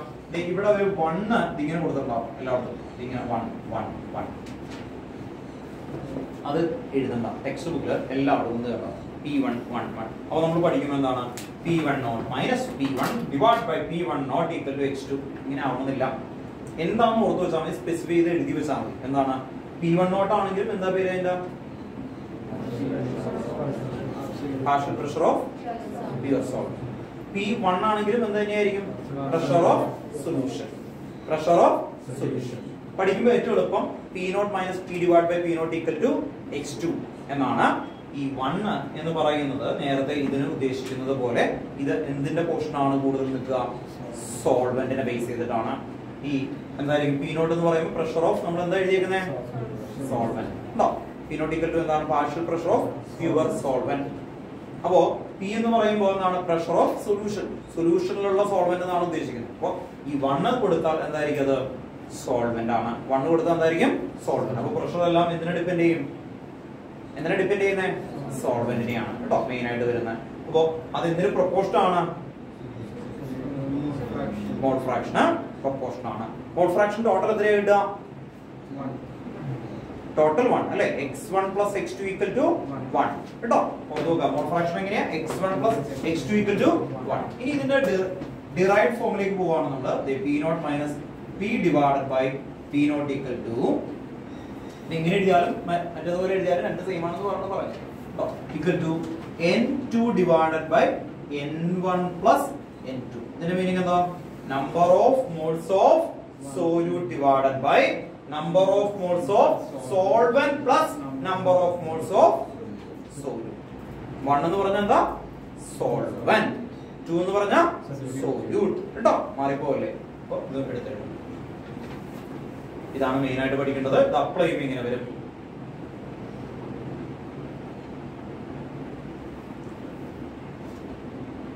ഇത് കഴിഞ്ഞാൽ ടെക്സ്റ്റ് ബുക്കിൽ ഒരു എക്സാമ്പിൾ ക്വസ്റ്റ്യൻസ് അല്ലെങ്കിൽ ബാക്കിലെ ക്വസ്റ്റ്യൻസുകളിൽ മിക്കതും കാണുന്നതാണ് 2% 2% benzoic acid dissolved in a solution അല്ലെങ്കിൽ 3% അങ്ങനെയൊക്കെ വന്നാൽ അത് വെരി ഡൈലൂട്ട് സൊല്യൂഷൻ ആണ്. എന്താ പറയാ? Very dilute solution. Very dilute solution അവർ എഴുതി തരുമോ? ഇല്ല. അപ്പൊ നമ്മൾ ഏകദേശം ഒരു 5% അല്ലെങ്കിൽ ഒരു 8% താഴെയൊക്കെ വന്നാൽ അതെന്തായിട്ട് എഴുതാം? Very dilute solution. അങ്ങനെ വെരി ഡൈലൂട്ട് സൊല്യൂഷൻ വന്നാൽ അവർ പറയാണ് ഈ N2/N1 എടുത്താൽ മതി. ഇത് നെഗ്ലക്ട് ചെയ്യാം എന്നാണ് പറയുന്നത്. അപ്പൊ വെരി ഡൈലൂട്ട് സൊല്യൂഷൻ ആണെങ്കിൽ ഇക്വേഷൻ എങ്ങനെ എഴുതാം? അപ്പൊ താഴെ എഴുതി കേട്ടോ. വെരി ഡൈലൂട്ട് സൊല്യൂഷൻ ഇക്വേഷൻ എന്ത് വരും? P0 minus P divided by P0 equal to എന്ത് വരും? N2/N1. N2/N1. Very dilute solution. P0 minus P divided by P0 equal to എന്ത് വരും? N2/N1. എഴുതിയോ എത്രയും? ഈ N2 എന്ന് പറഞ്ഞാൽ എന്താ പഠിപ്പിച്ചേക്കുന്നത്? Number of moles of solid എന്ന് പറഞ്ഞാൽ എന്താ? മോൾ എങ്ങനെയാണ് കണ്ടെത്തുക? Given mass divided by okay. അപ്പോൾ ഇതിനൊന്ന് എക്സ്പാൻഡ് ചെയ്താൽ എങ്ങനെ വരും? P0 minus P divided by P0 equal to എന്ത് വരും? W2 divided by M2 into N1 അല്ലേ? ഈ N1 ഇവിടെ എഴുതി കഴിഞ്ഞാൽ എന്ത് വരും? ഡിവൈഡ് പേരല്ലേ? അപ്പോൾ എന്ത് വരും? ഡൗട്ട് ഉണ്ടോ? അപ്പോൾ എന്ത് വരും? നേരെ തിരിഞ്ഞു വരും അല്ലേ? ഓക്കേ. അപ്പോൾ ഇവിടെ എന്ത് വരും? N2 എന്ന് പറഞ്ഞാൽ നമുക്കറിയാം W1/M1. അത് ഇവിടെ എഴുതി കഴിഞ്ഞാൽ എന്ത് പറ്റും? ഈ M1 മുകളിലേക്ക് പോകും. അപ്പോൾ എങ്ങനെ വരും? M1/. ഡൗട്ട് ഉണ്ടോ? ഞാൻ പ്രോസന്റ് എഴുതണോ? N2 എന്ന് പറഞ്ഞാൽ എന്താ? W2/M2 കേട്ടോ. ഓക്കേ. ഡൗട്ട് ഉണ്ടോ? ഇല്ലല്ലോ. അല്ലെങ്കിൽ ഡൗട്ട് ഉണ്ടെങ്കിൽ ആദ്യം ഇങ്ങനെ എഴുതാം, എന്നിട്ട് പിന്നെ ഇങ്ങനെ എഴുതാം. ഇങ്ങനെ എഴുതും ഡിവൈഡഡ് ബൈ ഇങ്ങനെ എഴുതാം അല്ലേ? N2 N1 എന്ന് പറഞ്ഞാൽ എന്താ? W1/M1 അല്ലേ? ഡിവിഷൻ മൾട്ടിപ്ലിക്കേഷൻ ആക്കാൻ എന്ത് ചെയ്താൽ മതി? റെസിപ്രോക്കൽ. ഡൗട്ട് ഇല്ലല്ലോ. അപ്പൊ അത് ഇൻറ്റു ചെയ്യുമ്പോൾ എന്ത് പറ്റും? ഇങ്ങനെ കേട്ടോ. മുകളിൽ താഴെ റെസിപ്രോക്കൽ ആണ്. ഇതുവരെ എഴുതണം കേട്ടോ. റെസിപ്രോക്കൽ ആണ് ഇവിടെ വരെ.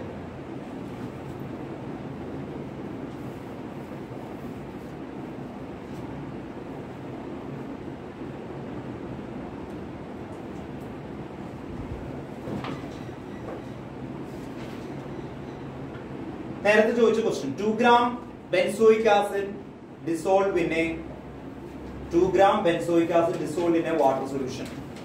ഇങ്ങനെയാണ് ചോദ്യം.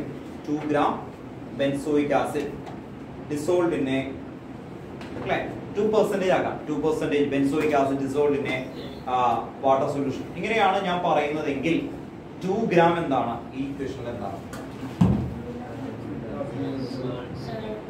ലെസർ ക്വാണ്ടിറ്റിനെ എന്താ പറയാ നമ്മള്? സോല്യൂട്ട്. അപ്പോ 2 benzoic acid dissolved in a water 2%. അപ്പൊ W2 എന്ന് പറഞ്ഞാൽ എന്ത് വരും? 2 gram. എങ്ങനെ തിരിച്ചറിയാൻ പറ്റും? ലെസർ ക്വാണ്ടിറ്റി അതിനെയാണ് നമ്മൾ സോല്യൂട്ട്. സോല്യൂട്ടിന്റെ വെയിറ്റിന് 2 gram. ഇനി ഈ M2 എങ്ങനെയായിരിക്കും? Benzoic ആസിഡിന്റെ molecular mass. Benzoic ആസിഡിന്റെ formula എന്താ? C6H5COH. ബെൻസീനിന്റെ മോളിൽ COH വന്നാൽ അതിനെ വിളിക്കുന്ന പേരാണ് ബെൻസോയിക് ആസിഡ്. അപ്പോൾ എന്തായിരിക്കും? C6H5COH. അതിനെങ്ങനെ കിട്ടും calculation? Benzoic acid 6 into 12. Hydrogen mass എത്രയാ? 1 into 5. കാർബണിന്റെ മാസ് 12.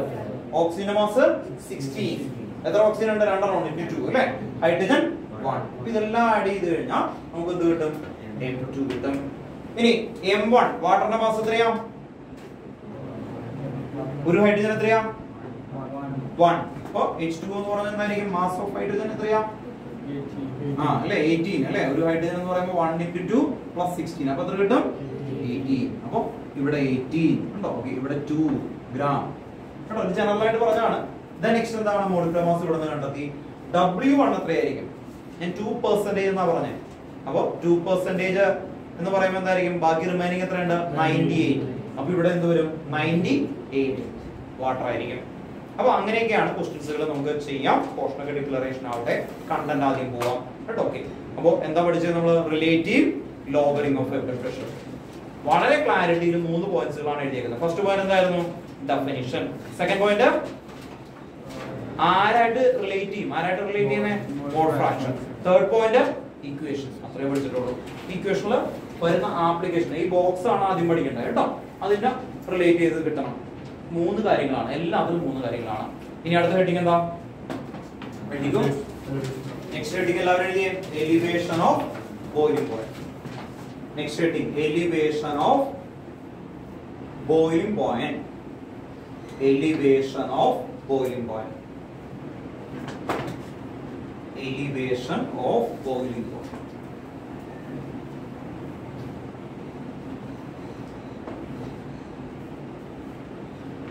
Definition എന്തായിരുന്നു?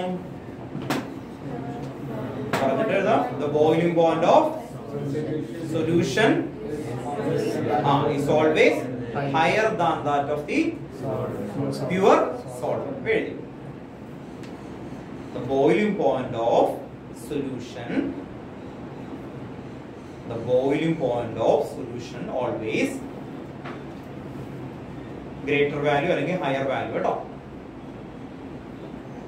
The boiling point of solution always higher than that of pure solvent. Pure solvent. എഴുതിയോ? ഫസ്റ്റ് പോയിന്റ് എഴുതി. സെക്കൻഡ് പോയിന്റ് എഴുതി നോക്കാം. Second one. The elevation of boiling point. The elevation of boiling point directly proportional to molality. The elevation of boiling point directly proportional to molality of solution. Bracket എഴുതി നോക്കുക. Text ബുക്കിലെ word molal solution ആണ്. ബ്രാക്കറ്റില് molal. മൊളാലിറ്റിനെ വിളിക്കുന്ന പേരെന്തായിരിക്കും? Molal കേട്ടോ. അപ്പൊ ബ്രാക്കറ്റില് molal എന്ന് എഴുതാം. Text ബുക്കിൽ മോളാൽ എന്നാണ്. നമ്മൾ എഴുതി നോക്കാം. മൊളാലിറ്റി LITY ആണ് കേട്ടോ. Molality of solution. Molality of solution. First point definition. Second point ഇക്വേഷനിലേക്കുള്ള thread. അതെങ്ങനെ ഡിറൈവ് ചെയ്ത് എഴുതും? Delta PB. ഓൺലൈനിൽ ആൾക്കാർ ചോദിച്ചു. Second point. First point definition.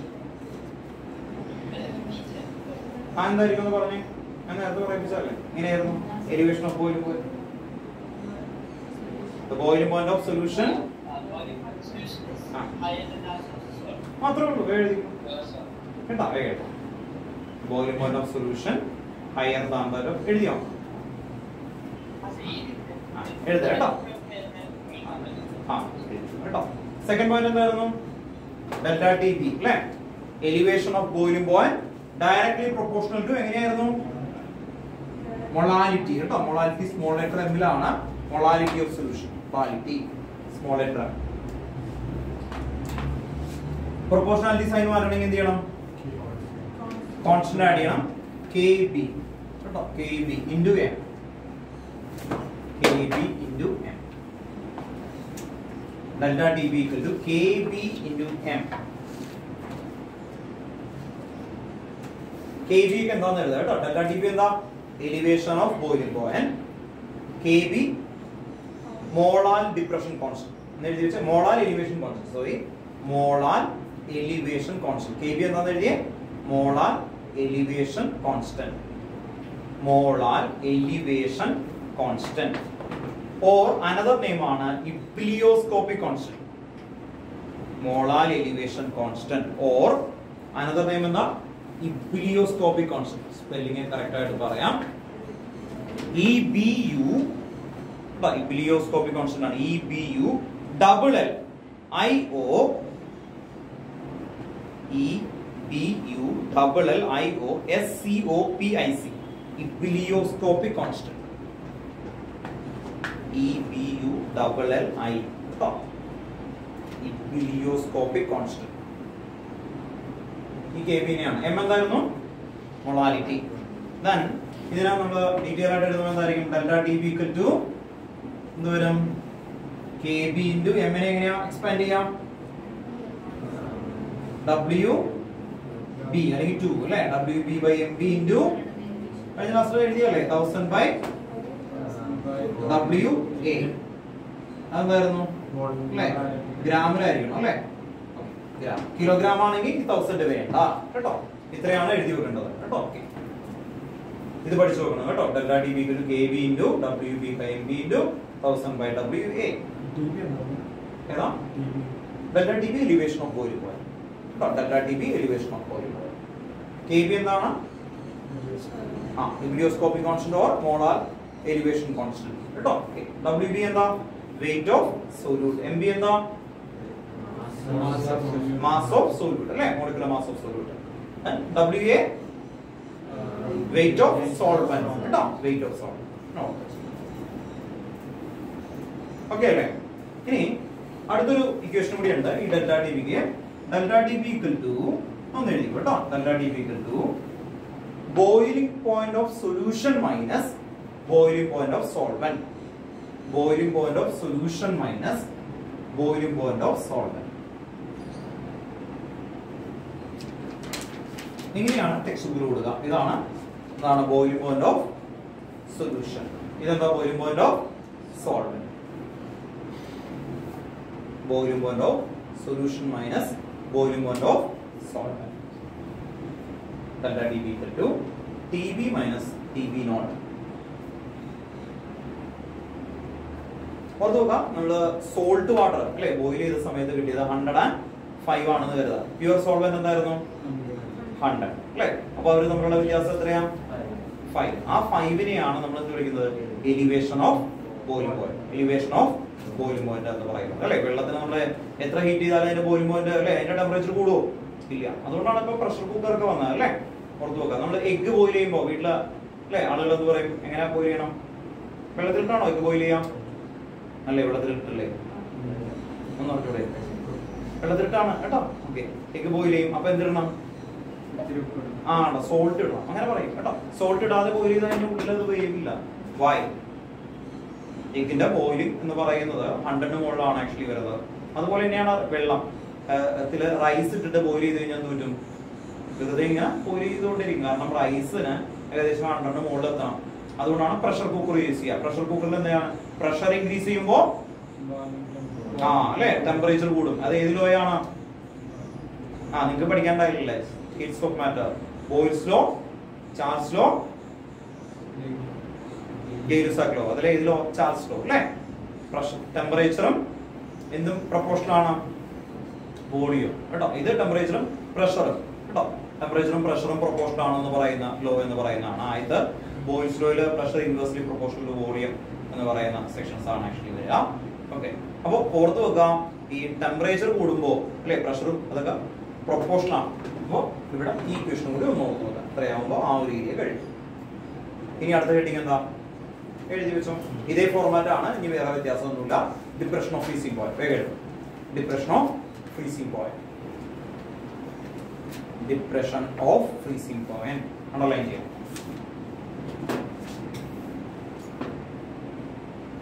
Depression of freezing point. First point എന്തായിരിക്കും?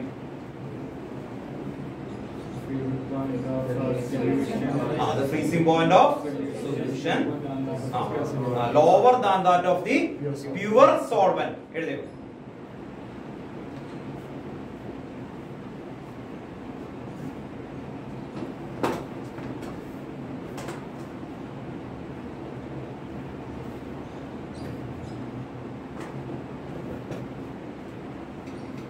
Pure solvent. സെക്കൻഡ് പോയിന്റ് നേരത്തെ എഴുതിയേക്കുന്ന പോലെ തന്നെ എങ്ങനെയായിരിക്കും? പറയ്, ഒരേ ഫോർമാറ്റ് ആക്കുന്നതിന് വേണ്ടിയിട്ട് എന്തായിരിക്കും? ആ ഹെഡിങ്ങിൽ തുടങ്ങണം. എങ്ങനെയായിരിക്കും? Depression of freezing point is directly proportional. ആദ്യത്തിൽ ഡിപ്പെൻഡ് അല്ലെ, അടുത്ത ഡയറക്ട്ലി പ്രൊപ്പോർഷണൽ ആണ്. അപ്പൊ ഇതും directly proportional to molarity. Same statement തന്നെ കേട്ടോ. സെക്കൻഡ് പോയിന്റ് എഴുതി വെക്കുക. ഫസ്റ്റ് പോയിന്റ് നമ്മൾ നേരത്തെ പഠിച്ച തന്നെ എഴുതി. സെക്കൻഡ് പോയിന്റ് എഴുതി വെക്കുക. The depression of freezing point is directly proportional to molality of solution. Molality of solution. Bracket and the solution is molal. molality of solution. Bragala molal.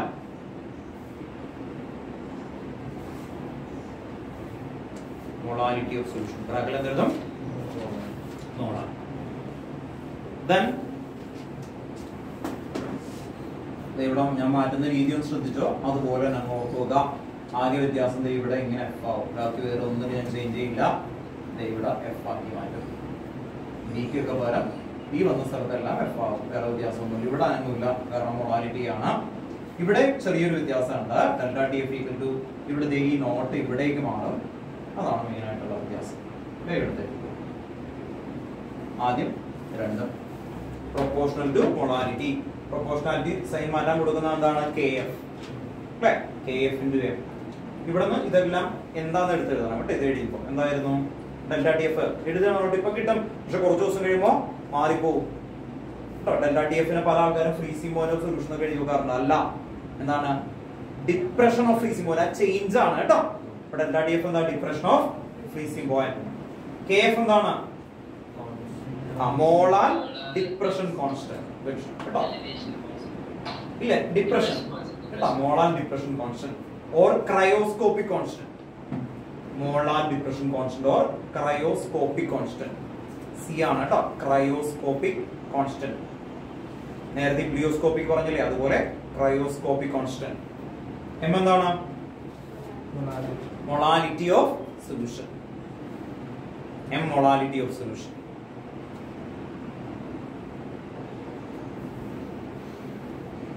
Then delta TF equal to എന്ത് വന്നു? Like KF into WB എന്തായിരുന്നു? WB weight of the solute. Like okay, WA എന്തായിരുന്നു?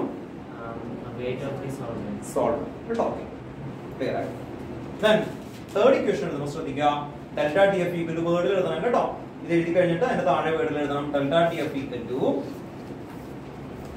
freezing point of solvent ആണ്. നേരത്തെ opposite ആണ്. freezing point of solvent minus freezing point of solution. കാരണം positive value കിട്ടാൻ വേണ്ടിട്ട് അങ്ങനെ ചെയ്യണേ അല്ലെ. 0 ഡിഗ്രി എന്ന് പറഞ്ഞാൽ എത്ര കെൽവിനാ? 273.15 273 ആയിട്ട് എടുക്കാം നമുക്ക് അല്ലെ. ഫ്രീസിംഗ് പോയിന്റ് കുറഞ്ഞു എന്ന് പറഞ്ഞാൽ എത്രയാവും? 270 ആയി അല്ലെ. അപ്പൊ എത്രയാ ഡിഫറൻസ് വന്നേക്കുന്നത്? 3. ആ 3 പോസിറ്റീവ് ആയിട്ട് കിട്ടണമെങ്കിൽ ഇങ്ങനെ ചെയ്യണം. അതുകൊണ്ടാണ് കേട്ടോ. അപ്പോ ഫ്രീസിംഗ് പോയിന്റ് ഓഫ് എന്താണത്? Solvent minus freezing point of solution കേട്ടോ. Solvent. കേട്ടോ. സൊല്യൂഷൻ കേട്ടോ. Freezing point freezing point of solvent minus freezing point of എന്ത് വന്നു? സൊല്യൂഷൻ. അപ്പൊ അത്ര എത്തുമ്പോ കഴിയും. ഇനി ഇതുമായിട്ട് റിലേറ്റ് ചെയ്യുന്ന കൃത്യമായിട്ടുള്ള കുറച്ച് ഏരിയ ഓർത്ത് നോക്കാം. ആന്റി ഫ്രീസർ എന്ന് കണ്ടാൽ അത് ഈ ഒരു ടോപ്പിക് ആണെന്ന് ഓർത്ത് നോക്കാം. Anti freeze. ആന്റി ഫ്രീസ് എന്ന് പറഞ്ഞാൽ എന്താ? ഫ്രീസിങ്ങിനെ പ്രിവെന്റ് ചെയ്യുന്നത് അല്ലെ. നമുക്കറിയാം വണ്ടികളിൽ എന്ത് ചെയ്യണം അല്ലെ. വണ്ടികളിൽ എന്താണ് നമ്മൾ ആന്റി ഫ്രീസ് ഒക്കെ ആഡ് ചെയ്യും. ഇവിടെയല്ല, ഭയങ്കര തണുപ്പുള്ള സ്ഥലങ്ങളിലൊക്കെ അല്ലെ വണ്ടികൾ ഉപയോഗിക്കുന്ന എന്ത് ചെയ്യും? ആന്റി ഫ്രീസ് ആഡ് ചെയ്ത് കൊടുക്കും. അല്ലെങ്കിൽ എന്തായി പോകും? എല്ലാം ഫ്രോസൺ ആയിട്ട് പോകുന്ന രീതിയിൽ വരും. പിന്നെ സ്നോ ഒക്കെ മെൽറ്റ് ആവാൻ വേണ്ടി ഇത് ഇടും, ഐസ് ഇടുന്നു. അങ്ങനെയൊക്കെ പറയുന്ന സ്റ്റേറ്റ്മെന്റ് ബേസ് ചെയ്തിട്ട് വരുന്ന ക്വസ്റ്റ്യൻസുകളിലൊക്കെ ഇതാണ് എന്ന് ഓർത്തു വെക്കുക കേട്ടോ. ഓക്കെ, നിങ്ങൾ കറക്റ്റ് 0 ഡിഗ്രിയിൽ കൊണ്ടുപോയി ഫ്രീസറിൽ വെള്ളം വെച്ചാൽ എന്ത് പറ്റും? ഐസ് ആവും അല്ലെ. ഓർത്ത് വെക്കുക. സോൾട്ട് വാട്ടർ എടുത്ത് വെച്ചാൽ എന്ത് പറ്റും? സോൾട്ട് വാട്ടർ എടുത്താൽ എന്ത് പറ്റും? ഐസ് ആവോ? ഇല്ല അല്ലെ. അതെന്താണ്? വീണ്ടും അതിന്റെ ടെമ്പറേച്ചർ അല്ലെ കുറച്ച് ഇത് തന്നെ അല്ലെ. ഇപ്പൊ ഈ കുറെ യൂട്യൂബിലൊക്കെ കാണിക്കുന്നതാണ്, ഒരു ഐസ് വെക്കും, എന്നിട്ട് ഒരാള് ഒരു കുപ്പിയിൽ വെള്ളം വെക്കും, എന്നിട്ട് ഇങ്ങനെ ഒഴിക്കുമ്പോൾ എന്ത് പറ്റും? ആ വെള്ളം സാധാരണ ഇതുപോലുള്ള അറ്റ്മോസ്ഫിയറാണ്. ആ വെള്ളത്തിന് പുറത്ത് ഐസ് ഇങ്ങനെ ഉണ്ടായി വരും. അതെങ്ങനെ ഉണ്ടാക്കും?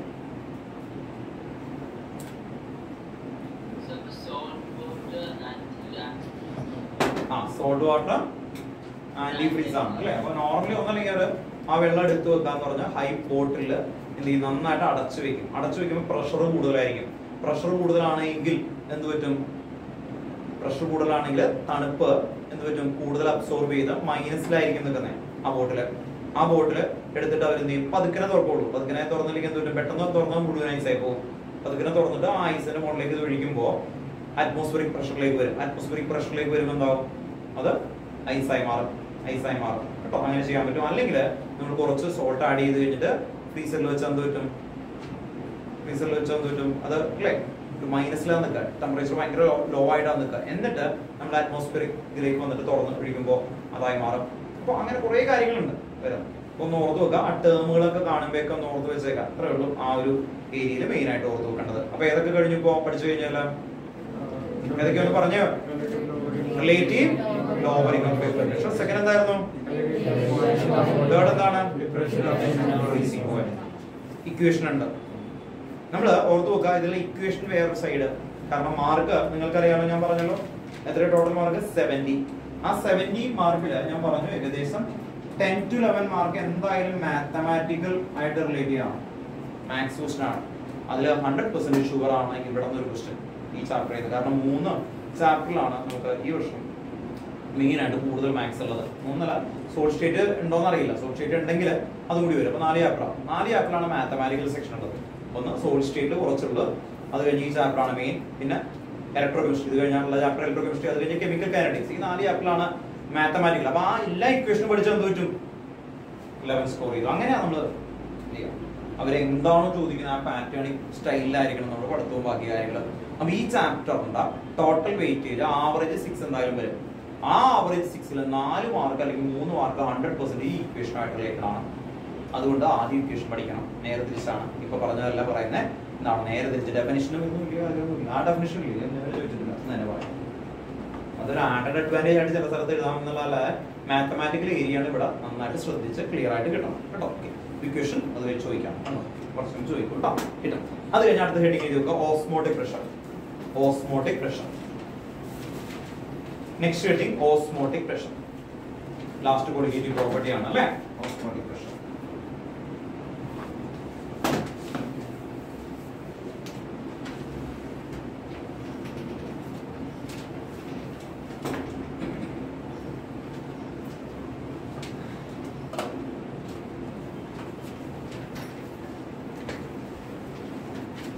ഓസ്മോട്ടിക് പ്രഷർ എന്ന് പറയുമ്പോൾ ആദ്യം നമ്മൾ ഓസ്മോസിസ് എഴുതും.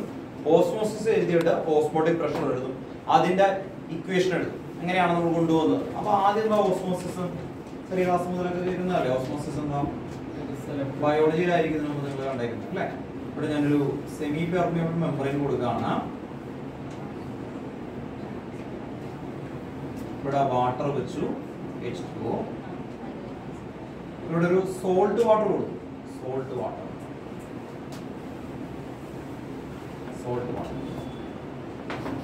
ഇവിടെ നിന്ന് ഇങ്ങനെ മൂവ് ചെയ്യും, ഇവിടെ നിന്ന് ഇങ്ങനെ മൂവ് ചെയ്യും. വാട്ടറിന് മാത്രം മൂവ് ചെയ്യാൻ പറ്റുള്ളൂ.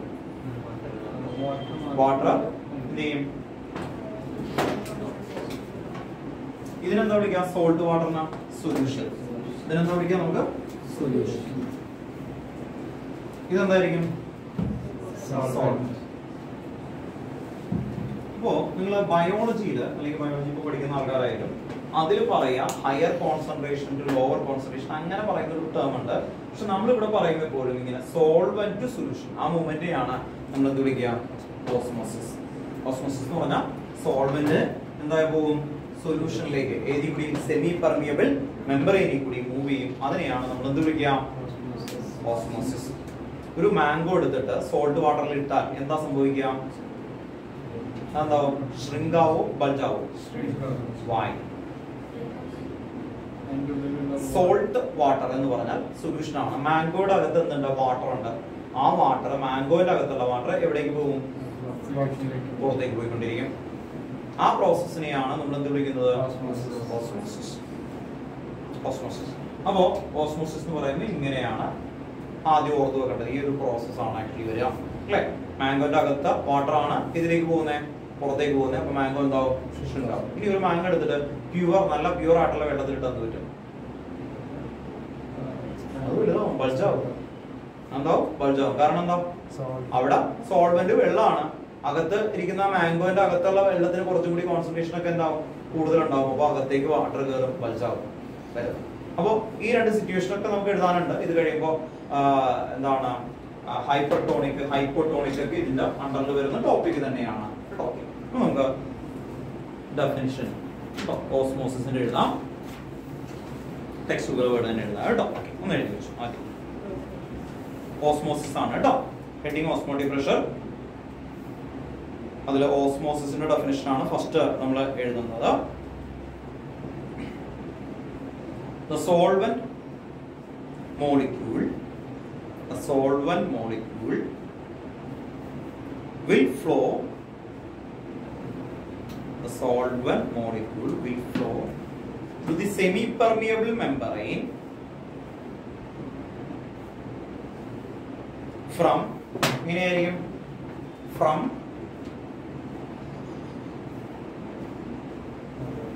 the solvent molecule will flow through the semi-permeable membrane from pure solvent to the solution. Pure solvent to the solution. Full stop. This process of from pure solvent to the solution. Pure solvent to the solution. Full stop. This process of flow of the solvent. This process of flow of the solvent is called osmosis. This process of flow of the solvent is called osmosis.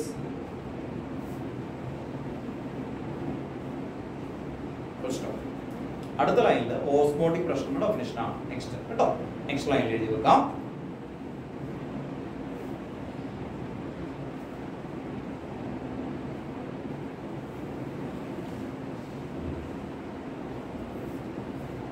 Next line എഴുതി വെക്കാം. The flow of the solvent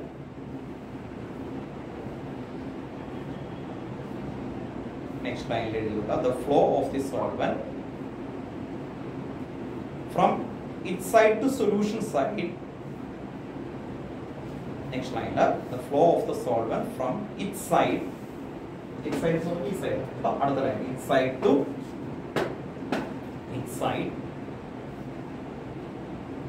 solution side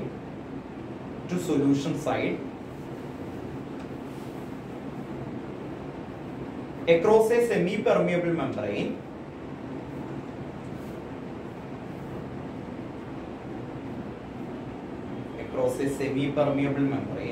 can be stopped if some extra pressure is applied on the solution. Can be stopped if some extra pressure is applied on the solution.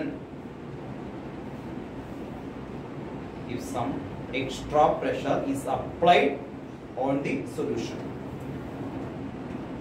Applied on the solution. Full stop. This pressure that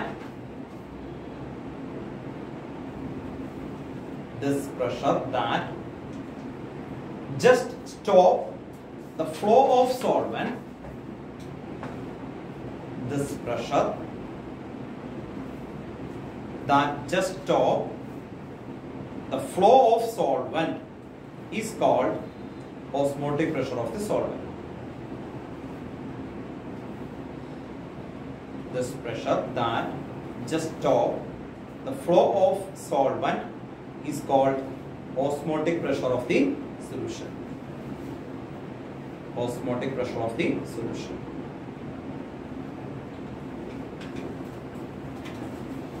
ഇവിടെ നിന്ന് water അല്ലേ, salt water ഇവിടെ ഇങ്ങനെ flow ചെയ്തുകൊണ്ടിരിക്കുകയാണ്. ഈ flow stop ചെയ്യാൻ വേണ്ടിയിട്ട് എവിടെ അപ്ലൈ ചെയ്യാനാ പറയണേ? സൊല്യൂഷൻ സൈഡിൽ ഒരു പ്രഷർ അപ്ലൈ ചെയ്യുന്നു. അങ്ങനെ അപ്ലൈ ചെയ്ത് ഒരു പെർട്ടിക്കുലർ പ്രഷറിൽ എത്തിയപ്പോൾ അത് സ്റ്റോപ്പായി. ആ പ്രഷർ ഇതിന് ഈക്വലന്റ് ആണ്. അതിനെയാണ് എന്ത് വിളിക്കുന്നത്? ഓസ്മോട്ടിക് പ്രഷർ കേട്ടോ. അപ്പോ അത് പെട്ടെന്ന് മനസ്സിലാകാൻ വേണ്ടി ഒരു കാര്യം പറയാം. ഇപ്പോ ഇവിടെ ചെന്ന് ഒരു കടയിൽ ചെന്നിട്ട് 1 കിലോ ആപ്പിൾ വേണം എന്ന് പറഞ്ഞു. അയാൾ എന്ത് ചെയ്യും? ഓരോ ആപ്പിൾ ഇങ്ങനെ നോക്കിയിട്ട് തരൂ. എന്താ ചെയ്യാം അല്ലെ? നോർമലി പണ്ടത്തെ ഒരു മെത്തേഡ് വരാം. വെയിങ് മെഷീനില് പണ്ട് 1 കിലോ ഉള്ള ഒരു അയണിന്റെ പീസ് എടുത്ത് ഇവിടെ വെക്കും. എന്നിട്ട് ആപ്പിൾ ഇങ്ങനെ വെക്കുന്നു. ഇത് രണ്ടും ഈക്വൽ ആയാൽ എന്ത് ചെയ്യും? 1 കിലോ ആപ്പിൾ ആണ് അല്ലെ? അതെങ്ങനെയാ അവർ ഈക്വൽ ആക്കി? എത്ര ആപ്പിൾ ആണോ അതിന് ഈക്വലന്റ് ആയിട്ട് 1 കിലോ കൊടുത്തു അല്ലെ? എന്നിട്ട് രണ്ട് എപ്പോഴാണോ ഈക്വൽ ആവുന്നത് അത് എന്തിന് ഈക്വലന്റ് ആണ്? അല്ലേ? ഓക്കെ, 1 കിലോ ആപ്പിൾ എന്ന് പറഞ്ഞാൽ 1 കിലോ ഓറഞ്ച് എന്ന് പറഞ്ഞാൽ സെയിം ആണോ? അല്ലേ? സെയിം ആണോ? അല്ലേ? അതെ, സെയിം ആണ് എന്ന് പറഞ്ഞാൽ അതെന്താണ്, മെറ്റീരിയൽസ്ലി സെയിം അല്ല, പക്ഷേ അതെന്താണ്, വെയിറ്റിൽ സെയിം ആണ്. അതുപോലെ പ്രഷർ നിങ്ങൾ ഇവിടെ അപ്ലൈ ചെയ്യുന്ന സമയത്ത് ഒരു പെർട്ടിക്കുലർ പ്രഷറിൽ ഇത് സ്റ്റോപ്പ് ചെയ്യുന്നു എന്ന് പറഞ്ഞാൽ ആ പ്രഷർ എന്തിനാണ്, എന്തിന് ഈക്വലന്റ് ആണ്? ഈ വാട്ടറിന്റെ പ്രഷറിന് ഈക്വലന്റ് ആണ്. വാട്ടറിന് വരെ വേറെ സബ്സ്റ്റൻസ് ആണെങ്കിൽ എന്തായിരിക്കും, അല്ലെ? വേറൊരു ഓസ്മോട്ടിക് പ്രഷർ ആയിരിക്കും. അപ്പൊ ഓരോ സ്ഥലത്തും നമ്മൾ ഇവിടെ അപ്ലൈ ചെയ്യുന്നത് എന്ത് കണ്ടെത്താനാണ്? ഇതിന്റെ വെയിറ്റ് കണ്ടെത്താനാണ്. ഇതിന്റെ വെയിറ്റ് കണ്ടെത്താനാണ്. അപ്പൊ ഓർത്ത് നോക്കുക, എങ്ങനെയാ ഓസ്മോട്ടിക് പ്രഷർ കണ്ടെത്തുന്നത്? പ്രഷർ അവിടെ അപ്ലൈ ചെയ്യും, സൊല്യൂഷൻ സൈഡിൽ അപ്ലൈ ചെയ്യും. അപ്ലൈ ചെയ്തിട്ട് നമ്മൾ നോക്കും ആ ഓസ്മോസിസ് എപ്പോ സ്റ്റോപ്പ് ആവുന്നു, അതാണ് എന്താ, അതിന്റെ ഓസ്മോട്ടിക് പ്രഷർ. ഇനി അടുത്തത് ഓസ്മോട്ടിക് പ്രഷറിനേക്കാളും ഹയർ പ്രഷർ ഇവിടെ കൊടുത്താൽ എന്ത് പറ്റും? ഓസ്മോസിസ് എന്താവും? റിവേഴ്സ്ഡ് ആവും. ഓസ്മോസിസ് എന്താവും? റിവേഴ്സ്ഡ്. അതിനെന്ത് വിളിക്കും? Reverse osmosis. അത് ഇവിടെ പഠിക്കാനുണ്ട്. Reverse osmosis. റിവേഴ്സ് ഓസ്മോസിസ് ചെയ്താൽ എന്ത് കിട്ടും? സോൾട്ട് വാട്ടറിൽ നിന്ന് പ്യൂർ വാട്ടർ. സോൾട്ട് വാട്ടറിൽ നിന്ന് എന്ത് കിട്ടും? Pure water. Reverse osmosis. അപ്പൊ സോൾട്ട് വാട്ടർ അല്ലെ, സീ വാട്ടറിൽ നിന്നൊക്കെ നമുക്ക് അപ്പൊ എന്തുണ്ടാകാം? പ്യൂർ വാട്ടർ ഉണ്ടാകാം. പക്ഷെ ഇത് എക്സ്പെൻസീവ് ആണ് കേട്ടോ, ഇത് എക്സ്പെൻസീവ് ആണ്. ഇത് എക്സ്പെൻസീവ് അല്ലാത്തൊരു മെത്തേഡ് നിങ്ങൾ കണ്ടെത്തിയാൽ നിങ്ങൾ വേൾഡിലെ ഏറ്റവും നമ്പർ 1 ആൾക്കാര്. കാരണം എന്താ, ഏറ്റവും കൂടുതൽ വെള്ളം അല്ലെ ഇഷ്യൂസ് വന്നേക്കുന്ന ഒരു ഏരിയയാണ് അല്ലെ. വാട്ടർ ഭയങ്കര ബുദ്ധിമുട്ടാണ് നമുക്ക് കിട്ടാനും അതുപോലെ തന്നെ ഇത് ചെയ്യാനും അല്ലെ. നിങ്ങളൊക്കെ ഇവിടെ വാട്ടർ കുടിക്കുന്ന എവിടുന്ന? എറണാകുളത്ത് കിട്ടുന്ന ആൾക്കാർ എവിടുന്ന വെള്ളം കുടിക്കുന്നത്? ഇവിടെ നോർമലി എർത്ത് ടിക്ക് ചെയ്തേക്കുന്ന വെള്ളമാണോ ഉപയോഗിക്കുന്നത്? ഗ്രൗണ്ട് വാട്ടർ വളരെ കുറവാ അല്ലെ. അത് ഇവിടെ നിന്ന് കിട്ടാൻ എനിക്ക് തോന്നുന്നു തൃപ്പൂണിത്തറയൊക്കെ കഴിയണം, എന്നാലാണ് കുറച്ചുകൂടി നല്ല വെള്ളം. അല്ലാതെ വെള്ളം നമുക്ക് കുടിക്കാനൊന്നും ഉപയോഗിക്കാൻ പറ്റില്ല അല്ലെ നോർമലി. അപ്പോ പുറത്തു നോക്കി ഇവിടെ നിന്ന് വരുന്ന റിവറും ബാക്കിയൊക്കെ ചീത്തയായാലും എന്ത് പറ്റും? പ്രമുഖരം പോലെ അവിടെ എന്തെങ്കിലും കൊണ്ടുവന്നിട്ടാൻ പറ്റും? വെള്ളം ഒരു 10 ദിവസം കിട്ടില്ല എന്ന് പറഞ്ഞാൽ എന്തായിരിക്കും അല്ലെ? എന്നാലോചിച്ച് നോക്കാം. അപ്പോ ഈ സിസ്റ്റം ആണ് നമ്മൾ എന്താ പറയാ, ഈ എന്താ പറയാ ഡെസേർട്ട് ആയിട്ട് നിൽക്കുന്ന സ്ഥലങ്ങളിലൊക്കെ ഉപയോഗിക്കുന്നുണ്ട്. എക്സ്പെൻസീവ് ആണ്, പക്ഷെ എക്സ്പെൻസീവ് ആണ്. ഈ സെമി പെർമിയബിൾ മെമ്പറൈൻ എന്താവും? ചീത്തയായി പോകും കേട്ടോ. ഓക്കെ, അപ്പോ അതുകൊണ്ടാണ് ഇത് എക്സ്പെൻസീവ് ആയിട്ട് വരുന്നത്. കാരണം ഇവിടെ പ്രഷർ കൊടുത്തു കഴിയുമ്പോൾ ഇതിൽ നിന്ന് വരുമ്പോൾ ഈ സെമി പെർമിയബിൾ മെമ്പറൈൻ പെട്ടെന്ന് മാറ്റേണ്ടി വരും. അത് പഠിക്കാനുണ്ട് നമുക്ക്. സെല്ലുലോസ് അസറ്റേറ്റ് എന്ന് പറയുന്ന സെമി പെർമിയബിൾ മെമ്പറൈൻ ആണ്. അതിന് ഓൾട്ടർനേറ്റീവ് ആയിട്ട് പുതിയ എന്തെങ്കിലും നല്ലൊരു പോളിമർ കണ്ടെത്തി കഴിഞ്ഞാൽ ക്ലിയർ ആയിട്ട് ഇത് വരും കേട്ടോ. ഡിസ്പോസിബിൾ ആയിട്ടുള്ളത് കിട്ടും അല്ലേ. നിങ്ങൾ ട്രക്കിങ്ങോ അങ്ങനെ പോകുന്ന ആൾക്കാരൊക്കെ ആണെങ്കിൽ അറിയാലോ, ചെറിയ ബോട്ടിൽ 2000 ഒക്കെ കിട്ടുന്ന അല്ലെ. ലുലു സ്റ്റാർട്ട് ചെയ്ത സമയത്ത് നിങ്ങൾ പോയിട്ടുള്ള ആൾക്കാർ, സ്റ്റാർട്ട് ചെയ്യുന്ന സമയത്ത് കുഞ്ഞുങ്ങളായിരിക്കും അല്ലെ, ഓർമ്മ ഉണ്ടാവില്ലേ? സ്റ്റാർട്ട് ചെയ്ത സമയത്ത് ആ ലുലുവില് PVR പോകുന്ന ആ കോർണറിൽ ഒരു ഷോപ്പ് ഉണ്ടായിരുന്നു. ഇപ്പൊ അവിടെ എന്തോ മൊബൈൽ ഒട്ടിക്കുന്ന എന്ത് സാധനമൊക്കെയാണ്, മൊബൈലില് ഒട്ടിക്കുന്ന അങ്ങനത്തെ ആ കോർണറിൽ ആ ഒരു നടുവില് മെയിൻ ആയിട്ടുള്ള ഇതല്ല, അവിടെ ഒരു ഡിസ്പ്ലേ വെച്ചിട്ടുണ്ടായിരുന്നു. ആ ഡിസ്പ്ലേയിൽ ഇങ്ങനെയാണ് കൊക്കോകോള എടുത്തിട്ട് അവർ ഈ ബോട്ടിലേക്ക് ഒഴിച്ചു കഴിഞ്ഞാൽ ഇപ്പുറത്ത് പ്യൂർ വാട്ടർ വരും. കൊക്കോകോള എടുത്ത് ഒഴിച്ചു കഴിഞ്ഞാൽ ഇപ്പുറത്ത് വരും പ്യൂർ വാട്ടർ വരും. അവിടെ ഉപയോഗിക്കുന്ന എന്തായിരിക്കും അപ്പം? നിങ്ങൾ കണ്ടാൽ അങ്ങനെയാണോ എടുക്കണ്ടേ? അല്ല, +2 പഠിച്ച ആൾക്കാർ അല്ലേ. അപ്പൊ എന്താ, സെമി പെർമിയബിൾ മെമ്പറൈൻ അല്ലെ. സെമി പെർമിയബിൾ മെമ്പറൈൻ ആണ് വന്നേക്കുന്നത്, അതിൽ കൂടി വരുന്നു കേട്ടോ. ഓക്കെ, അപ്പൊ ആ സെമി പെർമിയബിൾ വരുമ്പോൾ അത്രയും ആയിട്ട് വരും കേട്ടോ. പിന്നെ അത് മാത്രം ഓർക്കുക, വാട്ടർ ട്രീറ്റ്മെന്റ് ആണ് ഏറ്റവും ഇതിലൊക്കെ ആയിട്ട് ഉപയോഗിക്കുന്നത്. ഇവിടെയൊക്കെ നിങ്ങൾ ഹോസ്പിറ്റലൊക്കെ പോകാറില്ലേ? അപ്പോൾ ഞാൻ മോക്ക് കഴിവില്ലേ ആ വെള്ളം എവിടെ നിന്നാ, ആ വെള്ളം എന്തിനാ ഉപയോഗിക്കുന്നത് കേട്ടോ? ഒന്ന് അന്വേഷിച്ച് നോക്കുക കേട്ടോ. ആ വെള്ളമൊക്കെ അവർ റീസൈക്കിൾ ചെയ്ത് നിങ്ങൾക്ക് തന്നോണ്ടിരിക്കും കേട്ടോ. തൊപ്പിയൊക്കെ വെള്ളമില്ലേ, അതിൽ നിന്ന് തിരിച്ചു വരും കേട്ടോ. എന്ന് കരുതി പേടിക്കണ്ട. ബിൽ ഗേറ്റ്സ് ഫോബ്സ് മാഗസിനിൽ ഒരു പിക്ചർ കൊടുക്കുന്നുണ്ടായിരുന്നു. അപ്പോൾ അല്ലെ സെപ്റ്റി ടാങ്കിൽ നിന്നൊക്കെ വരുന്ന വെള്ളം കുടിക്കുന്നത് കണ്ടോ, കണ്ടിരുന്നോ അല്ലെ? അതിന്റെ ഫേസ് കവറിലുണ്ടായിരുന്നു പുള്ളി. അത് എന്ന് വെച്ച് കഴിഞ്ഞാൽ അത്രയ്ക്ക് നല്ലതാണ്, നല്ല ടെക്നോളജി അത്രയും ഇതാണ് എന്ന് പറയുന്ന സീവേജും അതൊക്കെ ആയിട്ടുള്ള എല്ലാം വേസ്റ്റ് ചെയ്ത് വരുന്ന വെള്ളം വരെ വാട്ടർ ട്രീറ്റ്മെന്റിലേക്ക് വന്നിരുന്നത്. പേടിക്കൊന്നും വേണ്ട. മാക്സിമം ഒരു 6 years ഒക്കെ കഴിയുമ്പോഴേക്കെങ്കിലും ഇവിടേക്ക് എന്തായാലും അത് കമ്പൽസറി ആയിട്ട് വേണം എന്നുള്ളതാവും. കാരണം വെള്ളത്തിന്റെ ബുദ്ധിമുട്ടുകളും ബാക്കി കാര്യങ്ങളൊക്കെ ആവും അല്ലെ പുറത്തു പോകാൻ. അപ്പൊ ഇന്നത്തെ ഇവിടുത്തെ ഇതിന്റെ എത്ര റേറ്റ് ആരെങ്കിലും കണ്ടോ? മൊബൈലിലൊക്കെ ഉള്ള ആൾക്കാർക്ക് അറിയാലോ, നോക്കിയോ ആരെങ്കിലും? എയർ ഇൻഡെക്സ് എത്രയാണെന്ന്, പൊല്യൂഷൻ എയർ ഇൻഡെക്സ് അങ്ങനെയുള്ള പരിപാടിയൊക്കെ ജീവിക്കണമെങ്കിൽ അതൊക്കെ വേണം കേട്ടോ. എയർ ഇൻഡെക്സ് എന്ന് പറഞ്ഞാൽ മനസ്സിലായോ? Purify index. പേപ്പറൊക്കെ വായിച്ചിരുന്നോ പ്രമുഖരൊക്കെ എത്തിയപ്പോ? കേട്ടോ, പുറത്ത് നോക്കാം. നിങ്ങൾ റിയാക്ട് ചെയ്യണം, നല്ലല്ലേ. കുറച്ച് സയൻസ് ഒക്കെ പഠിച്ചിട്ടുണ്ട് കേട്ടോ. ഇൻഡെക്സ് വേണ്ട സമയത്ത് അതിന്റെ PPM ഭയങ്കര റേറ്റ് 126 ആണ് ഇന്നത്തെ ഇതിൽ കാണിച്ചേക്കുന്നത്. മോശമാണ്. എനിവേ നമുക്ക് ഇതിലേക്ക് വരാം. ഓസ്മോട്ടിക് പ്രഷറിന്റെ അടുത്ത പോയിന്റ് എഴുതി വെക്കാം. ഓസ്മോട്ടിക് പ്രഷർ എങ്ങനെയായിരിക്കും? നമ്മൾ നേരത്തെ ഇതിലേക്ക് വരും. ഇത്രയും പറഞ്ഞ ഡെഫിനിഷൻ ആണ്. 2 പോയിന്റ് ഒന്നും മാത്രമേ ഉള്ളൂ. അടുത്ത പോയിന്റ് എന്തായിരിക്കും പറയേ? നേരത്തെ സെക്കൻഡ് പോയിന്റ് എന്തായിരുന്നു? അത് തന്നെ, ഡയറക്ട്ലി പ്രൊപ്പോർഷണൽ ആയിരുന്നല്ലേ. ഇവിടെ ഡയറക്ട്ലി പ്രൊപ്പോർഷണൽ ടു എന്ത് വരും? അതാണ് കേട്ടോ, മൊളാരിറ്റി. കേട്ടോ, ഒന്ന് എഴുതി വെച്ചേ. അടുത്ത് osmotic pressure directly proportional to molarity of solution. മൊളാരിറ്റിക്ക് വരാൻ ടെക്സ്റ്റ് ബുക്കിൽ കോൺസെൻട്രേഷൻ എന്നാണ് പറയുന്നത് കേട്ടോ. ഓക്കെ, മൊളാരിറ്റി അല്ലെങ്കിൽ കോൺസെൻട്രേഷൻ ഓഫ് സൊല്യൂഷൻ.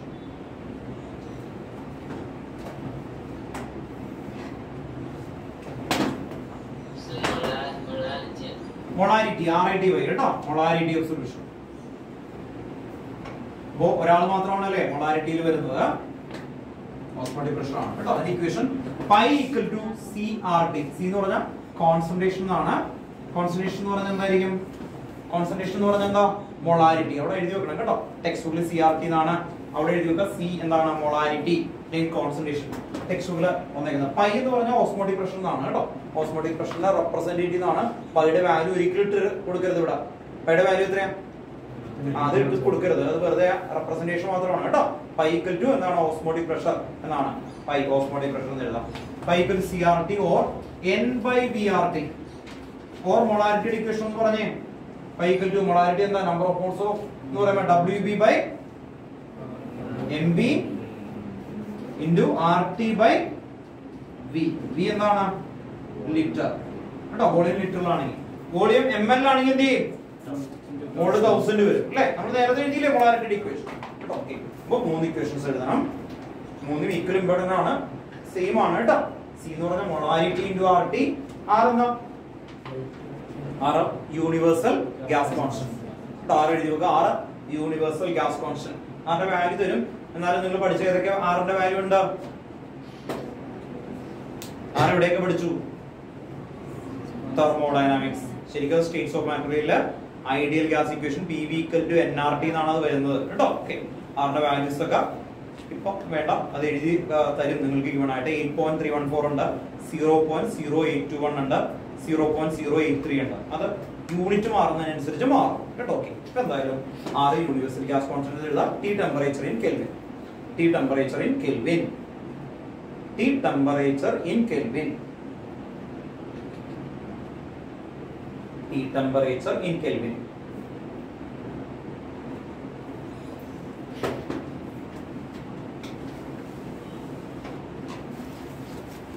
ഇനി നമ്മൾ ഓൾറെഡി ഓർത്ത് വെക്കുന്ന മെഷർമെന്റ്. അടുത്തൊരു സ്റ്റേറ്റ്മെന്റ് എഴുതണം.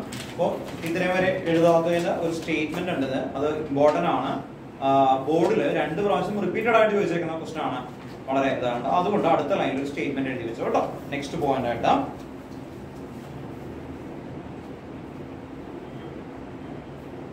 this method is widely used to. This method എന്ന് പറഞ്ഞാൽ എന്താ? ഓസ്മോട്ടിക് പ്രഷർ അല്ലേ?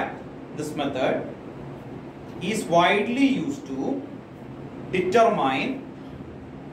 This method is widely used to determine molar masses of protein, polymer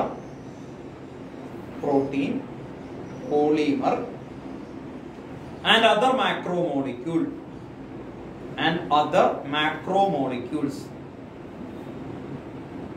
And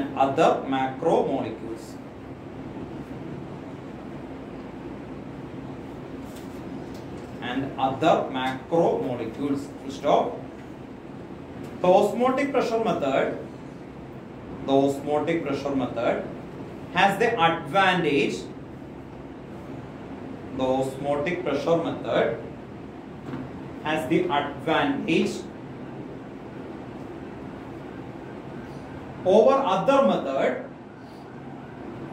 The osmotic pressure method has the advantage over other method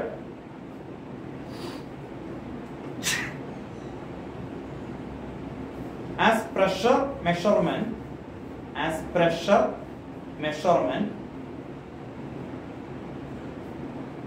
is around the room temperature.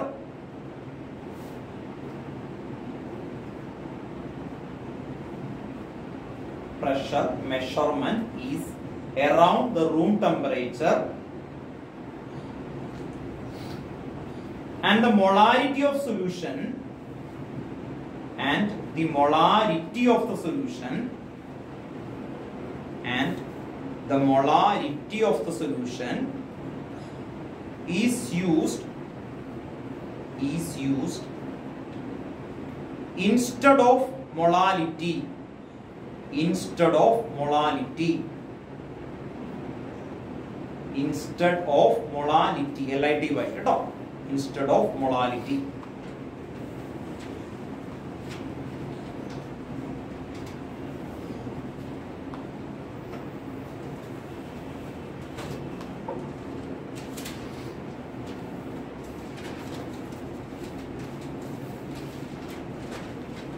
Next നമുക്ക് അടുത്തത് isotonic solution, hypertonic solution, then hypotonic solution എന്ന് പറയുന്ന 3 statement ഉണ്ട്. അത് കഴിഞ്ഞ് ഒരു എറ്റ്മ എന്ന് പറയുന്ന ഒരു സ്റ്റേറ്റ്മെന്റ് ഉണ്ട്. ദെൻ അത് കഴിഞ്ഞാൽ നെക്സ്റ്റ് റിവേഴ്സ് ഓസ്മോസിസ്. അത്രയും ഈ ഒരു ടോപ്പിക്കിനകത്ത് വരുന്നത്. അപ്പോൾ ഇപ്പൊ ഈ പറഞ്ഞ സ്റ്റേറ്റ്മെന്റ് മീനിങ് ആദ്യം മനസ്സിലാക്കാം. എന്താണ് ഇപ്പൊ പറഞ്ഞ മീനിങ് ഒന്ന് വായിച്ചു നോക്കി.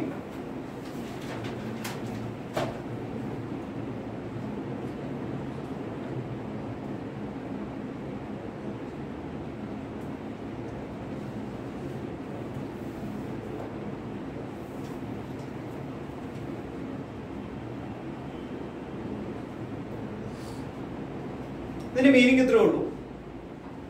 നമുക്ക് ചില സ്പെസിമെൻസ് കാണുമ്പോൾ ആ സ്പെസിമെൻസിൽ എന്താണ് ആ കമ്പോണന്റ് എന്ന് കണ്ടെത്തണം എങ്കിൽ, ഇപ്പോ ഒരാള് ഞാൻ ഒരു ഫോറസ്റ്റിൽ ചെന്നു, ഒരു പെർട്ടിക്കുലർ പ്ലാന്റിനെ വരെ കാണാത്ത പ്ലാന്റ് ആണ്, ആ പ്ലാന്റ് എടുത്തു.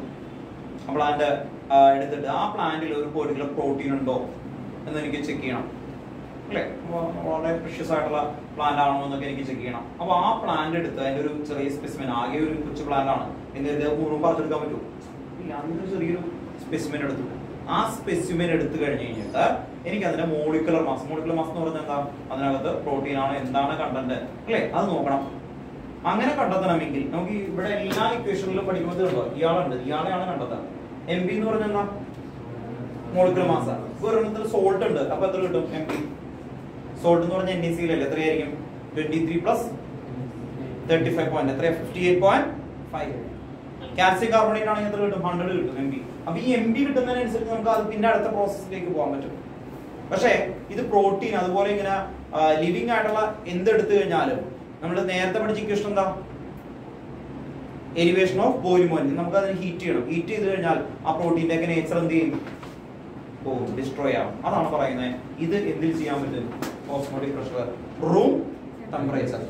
ഓസ്മോട്ടിക് പ്രഷർ എന്ത് ചെയ്യാൻ പറ്റും? Room temperature. ബാക്കിയുള്ളതിനൊക്കെ എന്ത് ചെയ്യണം? ബോയിൽ ചെയ്യണം, ഫ്രീസ് ചെയ്യണം. അങ്ങനെ വരുമ്പോൾ ബയോ മോളിക്യൂൾ ആയിട്ടുള്ള ആൾക്കാരെ ഡിറ്റേൺ ചെയ്യുമ്പോൾ അതിനെന്താവും? സ്കാപ്ചർ ആയി പോകും അല്ലെ. പ്രോട്ടീൻ എടുത്ത് നിങ്ങൾ ഹീറ്റ് ചെയ്ത് ചീത്താക്കി കഴിഞ്ഞാൽ പറ്റും, അത് അമിനോ ആസിഡ് ആയി പോകും. അമിനോ ആസിഡ് പെപ്റ്റൈഡ് ബോണ്ട് വെച്ച് ജോയിൻ ചെയ്യുമ്പോഴാണ് എന്തുണ്ടാകുന്നത്? പ്രോട്ടീൻ ഉണ്ടാകുന്നത്. പഠിക്കാനുള്ളതാണല്ലോ ചാപ്റ്ററിന്റെ പേര് ബയോ മോളിക്യൂൾ. കഴിഞ്ഞ വർഷം ഉണ്ടായി, എന്തായാലും ആയിട്ടുള്ള ചാപ്റ്റേഴ്സ് ആണ്. അപ്പോൾ ഓർത്ത് വെക്കാം, നമുക്ക് ചീത്തയായി പോകും. അപ്പോൾ ഈ മെത്തേഡ് എന്തിനൊക്കെ ഉപയോഗിക്കുന്നത്? എന്തായിരുന്നു? 2 പോയിന്റ് ആണ് ഇതിൽ ഓർത്ത് വെക്കേണ്ടത്. എന്തൊക്കെയാണ് 2 പോയിന്റ്? ഒന്ന്, ഓസ്മോട്ടിക് പ്രഷർ എന്ത് ചെയ്യാൻ പറ്റും? Room temperature. രണ്ടാമത് molarity instead of molarity.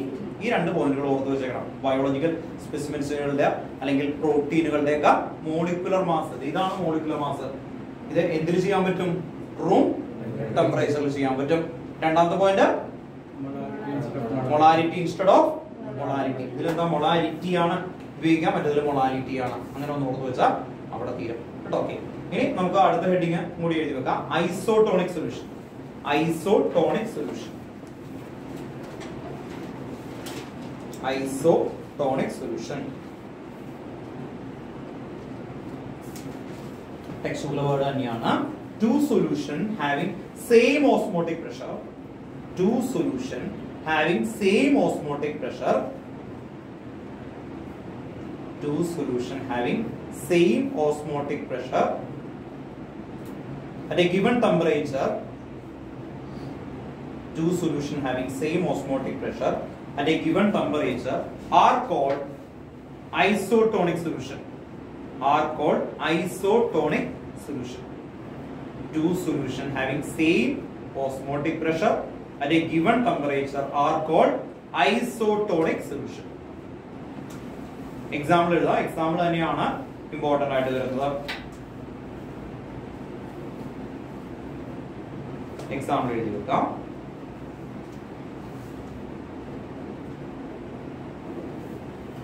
blood cell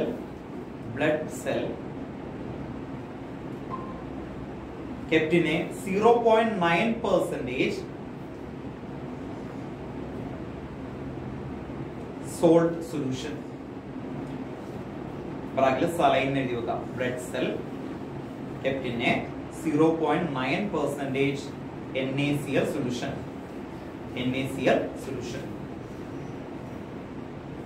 ബ്രാക്കറ്റിൽ സലൈൻ. നിങ്ങൾ കണ്ടോ സലൈൻ? ഹോസ്പിറ്റലൊക്കെ പല ആക്സിഡന്റ് ഒക്കെ പറ്റി കഴിഞ്ഞ് കഴിഞ്ഞാൽ ഞാനൊക്കെ ചെറുപ്പത്തിലെ കാണുമ്പോൾ ഒരു കുപ്പിയിൽ അല്ലേ, അതിനെ ഞാൻ വിളിച്ചിട്ടുള്ളത് ഗ്ലൂക്കോസ് ആണ് അല്ലെ? ഗ്ലൂക്കോസ് ആയിരിക്കും വരുന്നത്. ഗ്ലൂക്കോസ് എന്തിനു വേണ്ടിയിട്ടാണ്? എനർജിക്ക് വേണ്ടിയിട്ടാണ്. അയാൾ ഫുഡൊന്നും കഴിക്കാൻ പറ്റില്ല. ഒരു 2-3 ദിവസമൊക്കെ കഴിയുമ്പോൾ ഗ്ലൂക്കോസ് ആയിരിക്കും അവര് വന്നേക്കുന്നത്. ഫുഡ് കഴിക്കാൻ പറ്റില്ല. പക്ഷെ എപ്പോഴും ഗ്ലൂക്കോസ് കൊടുക്കാൻ പറ്റും. ഇവന് അടിപൊളി അല്ലേ ഗ്ലൂക്കോസ്. അപ്പൊ വെള്ളം കുടിക്കണം. വെള്ളത്തിന് പകരം കൊടുക്കുന്നതാണ് എന്താ? സലൈൻ. ഇനി പോകുമ്പോൾ നോക്കണം കേട്ടോ. അപ്പൊ പിന്നീടാണ് ഞാൻ അറിഞ്ഞത് സലൈൻ ആണ് എന്നുള്ളതാണ്. അപ്പൊ സലൈൻ എന്ന് പറഞ്ഞാൽ 0.9% NaCl ആണ്, സോൾട്ട് സൊല്യൂഷൻ ആണ് കേട്ടോ. ഇനിയാണ് വിളിക്കാം സലൈൻ. സലൈനിൽ ബ്ലഡ് ഇട്ടാൽ അത് അതുപോലെ നിൽക്കും. ഇനി അതല്ല, നിങ്ങൾ ഇഞ്ചക്ഷൻ ചെയ്യുന്നത് വെള്ളമാണെങ്കിൽ എന്ത് പറ്റും? വെള്ളം എടുത്തിട്ടേ ഒന്ന് ഇഞ്ചക്ട് ചെയ്ത് നോക്കി. ഒരാളുടെ ബോഡിയിലോട്ട് ഇഞ്ചക്ട് ചെയ്ത് നമ്മൾ കിടന്ന് പെടക്കണം കാണാം. അത്രയ്ക്ക് വേദന എടുക്കും. ആ ബ്ലഡിലേക്ക് വെള്ളം പോകുന്ന സ്ഥലമില്ലേ, അവിടെയൊക്കെ സെല്ല് പൊട്ടിപ്പോകും. അപ്പൊ ചെറിയ സ്കാബ്സസ് വരുമ്പോൾ എന്ത് പറ്റും? കാരണം എന്താ? വെള്ളം ഇഞ്ചക്ട് ചെയ്ത ആ നമ്മുടെ ബ്ലഡ് സെല്ലില്ലേ, ബ്ലഡ് സെല്ല് ആ വെള്ളത്തിന് ഉള്ളിലേക്ക് വന്നിട്ട് അത് എന്ത് ചെയ്യും? സ്വെല്ല് ചെയ്തിട്ട് പൊട്ടിപ്പോകും. അത് പൊട്ടുമ്പോൾ കാപ്പിലറീസുകളിൽ എന്ത് പറ്റും? അതേപോലെ തന്നെയാണ് ഡേഞ്ചറസ് ഇഞ്ചക്ഷൻ ഒക്കെ എടുക്കുന്ന സമയത്ത്. എന്റെ മനീഷാണ് കേട്ടോ, ഇപ്പൊ റിട്ടയറായി. ഇഞ്ചക്ഷൻ ഒക്കെ ചെയ്യുന്ന സമയത്ത് സ്പേസ് വരാൻ പാടില്ല. ഇങ്ങനെ അവർ കണ്ടല്ലോ, ഇങ്ങനെ ഇടിക്കും. ചില സമയത്ത് സ്പീഡിലൊക്കെ നിന്നാൽ ആ സ്പേസ് കിട്ടിക്കഴിഞ്ഞാൽ ഞാൻ ബെൻഡൊക്കെ പറഞ്ഞില്ലേ, ബെൻഡ് പറഞ്ഞപ്പോൾ ബബിൾ വന്നാൽ പറ്റുമെന്ന് പറഞ്ഞില്ല. അതുപോലെ നല്ല പേരായിരിക്കും അവിടെയൊക്കെ ആയിട്ട്.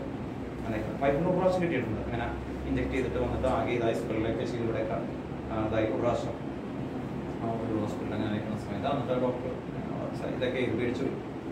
അപ്പൊ ഓർത്തു വെക്കാം. ഇനി നേരെ തിരിച്ച് ആ സലൈനിറ്റി കൂട്ടിയാൽ എന്ത് പറ്റും? 0.9%നേക്കാൾ ഇൻക്രീസ് ചെയ്താൽ എന്ത് പറ്റും? ബ്ലഡ് സെൽ എന്താവും? ഷ്രിങ്ക് ആയി പോകും, അപ്പഴും ചീത്തയായി പോകും.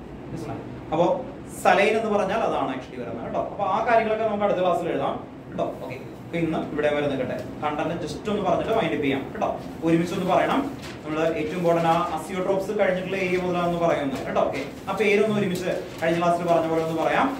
ഇന്ന് രാവിലെ ഇന്ന് പറഞ്ഞ പോലെ ആദ്യത്തെ ക്ലാസ്സിൽ പറഞ്ഞ പോലെ ഒന്ന് പറയാം കേട്ടോ. ഓക്കെ, എന്തൊക്കെയായിരുന്നു കൊളിഗേറ്റീവ് പ്രോപ്പർട്ടി?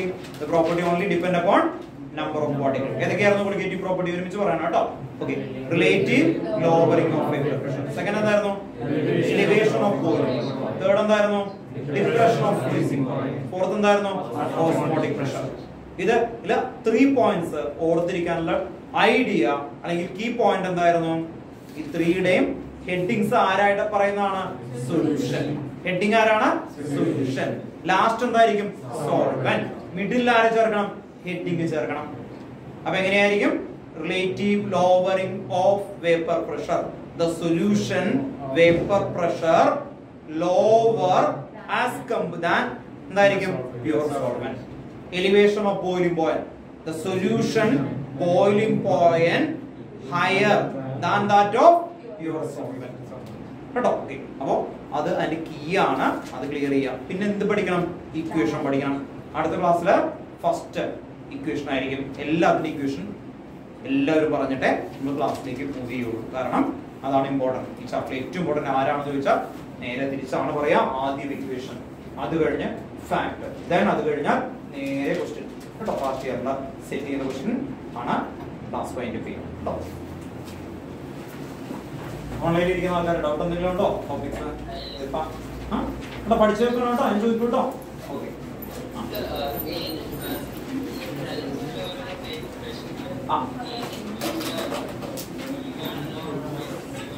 അതന്നെ ആ ബോക്സിലുള്ള ഇക്വേഷൻ മെയിൻ ആയിട്ട് കേട്ടോ.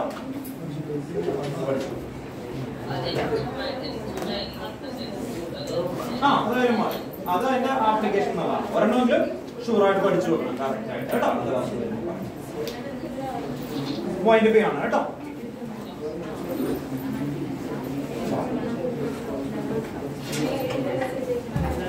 ഫോട്ടോഗ്രാഫ് തരാൻ പറഞ്ഞാൽ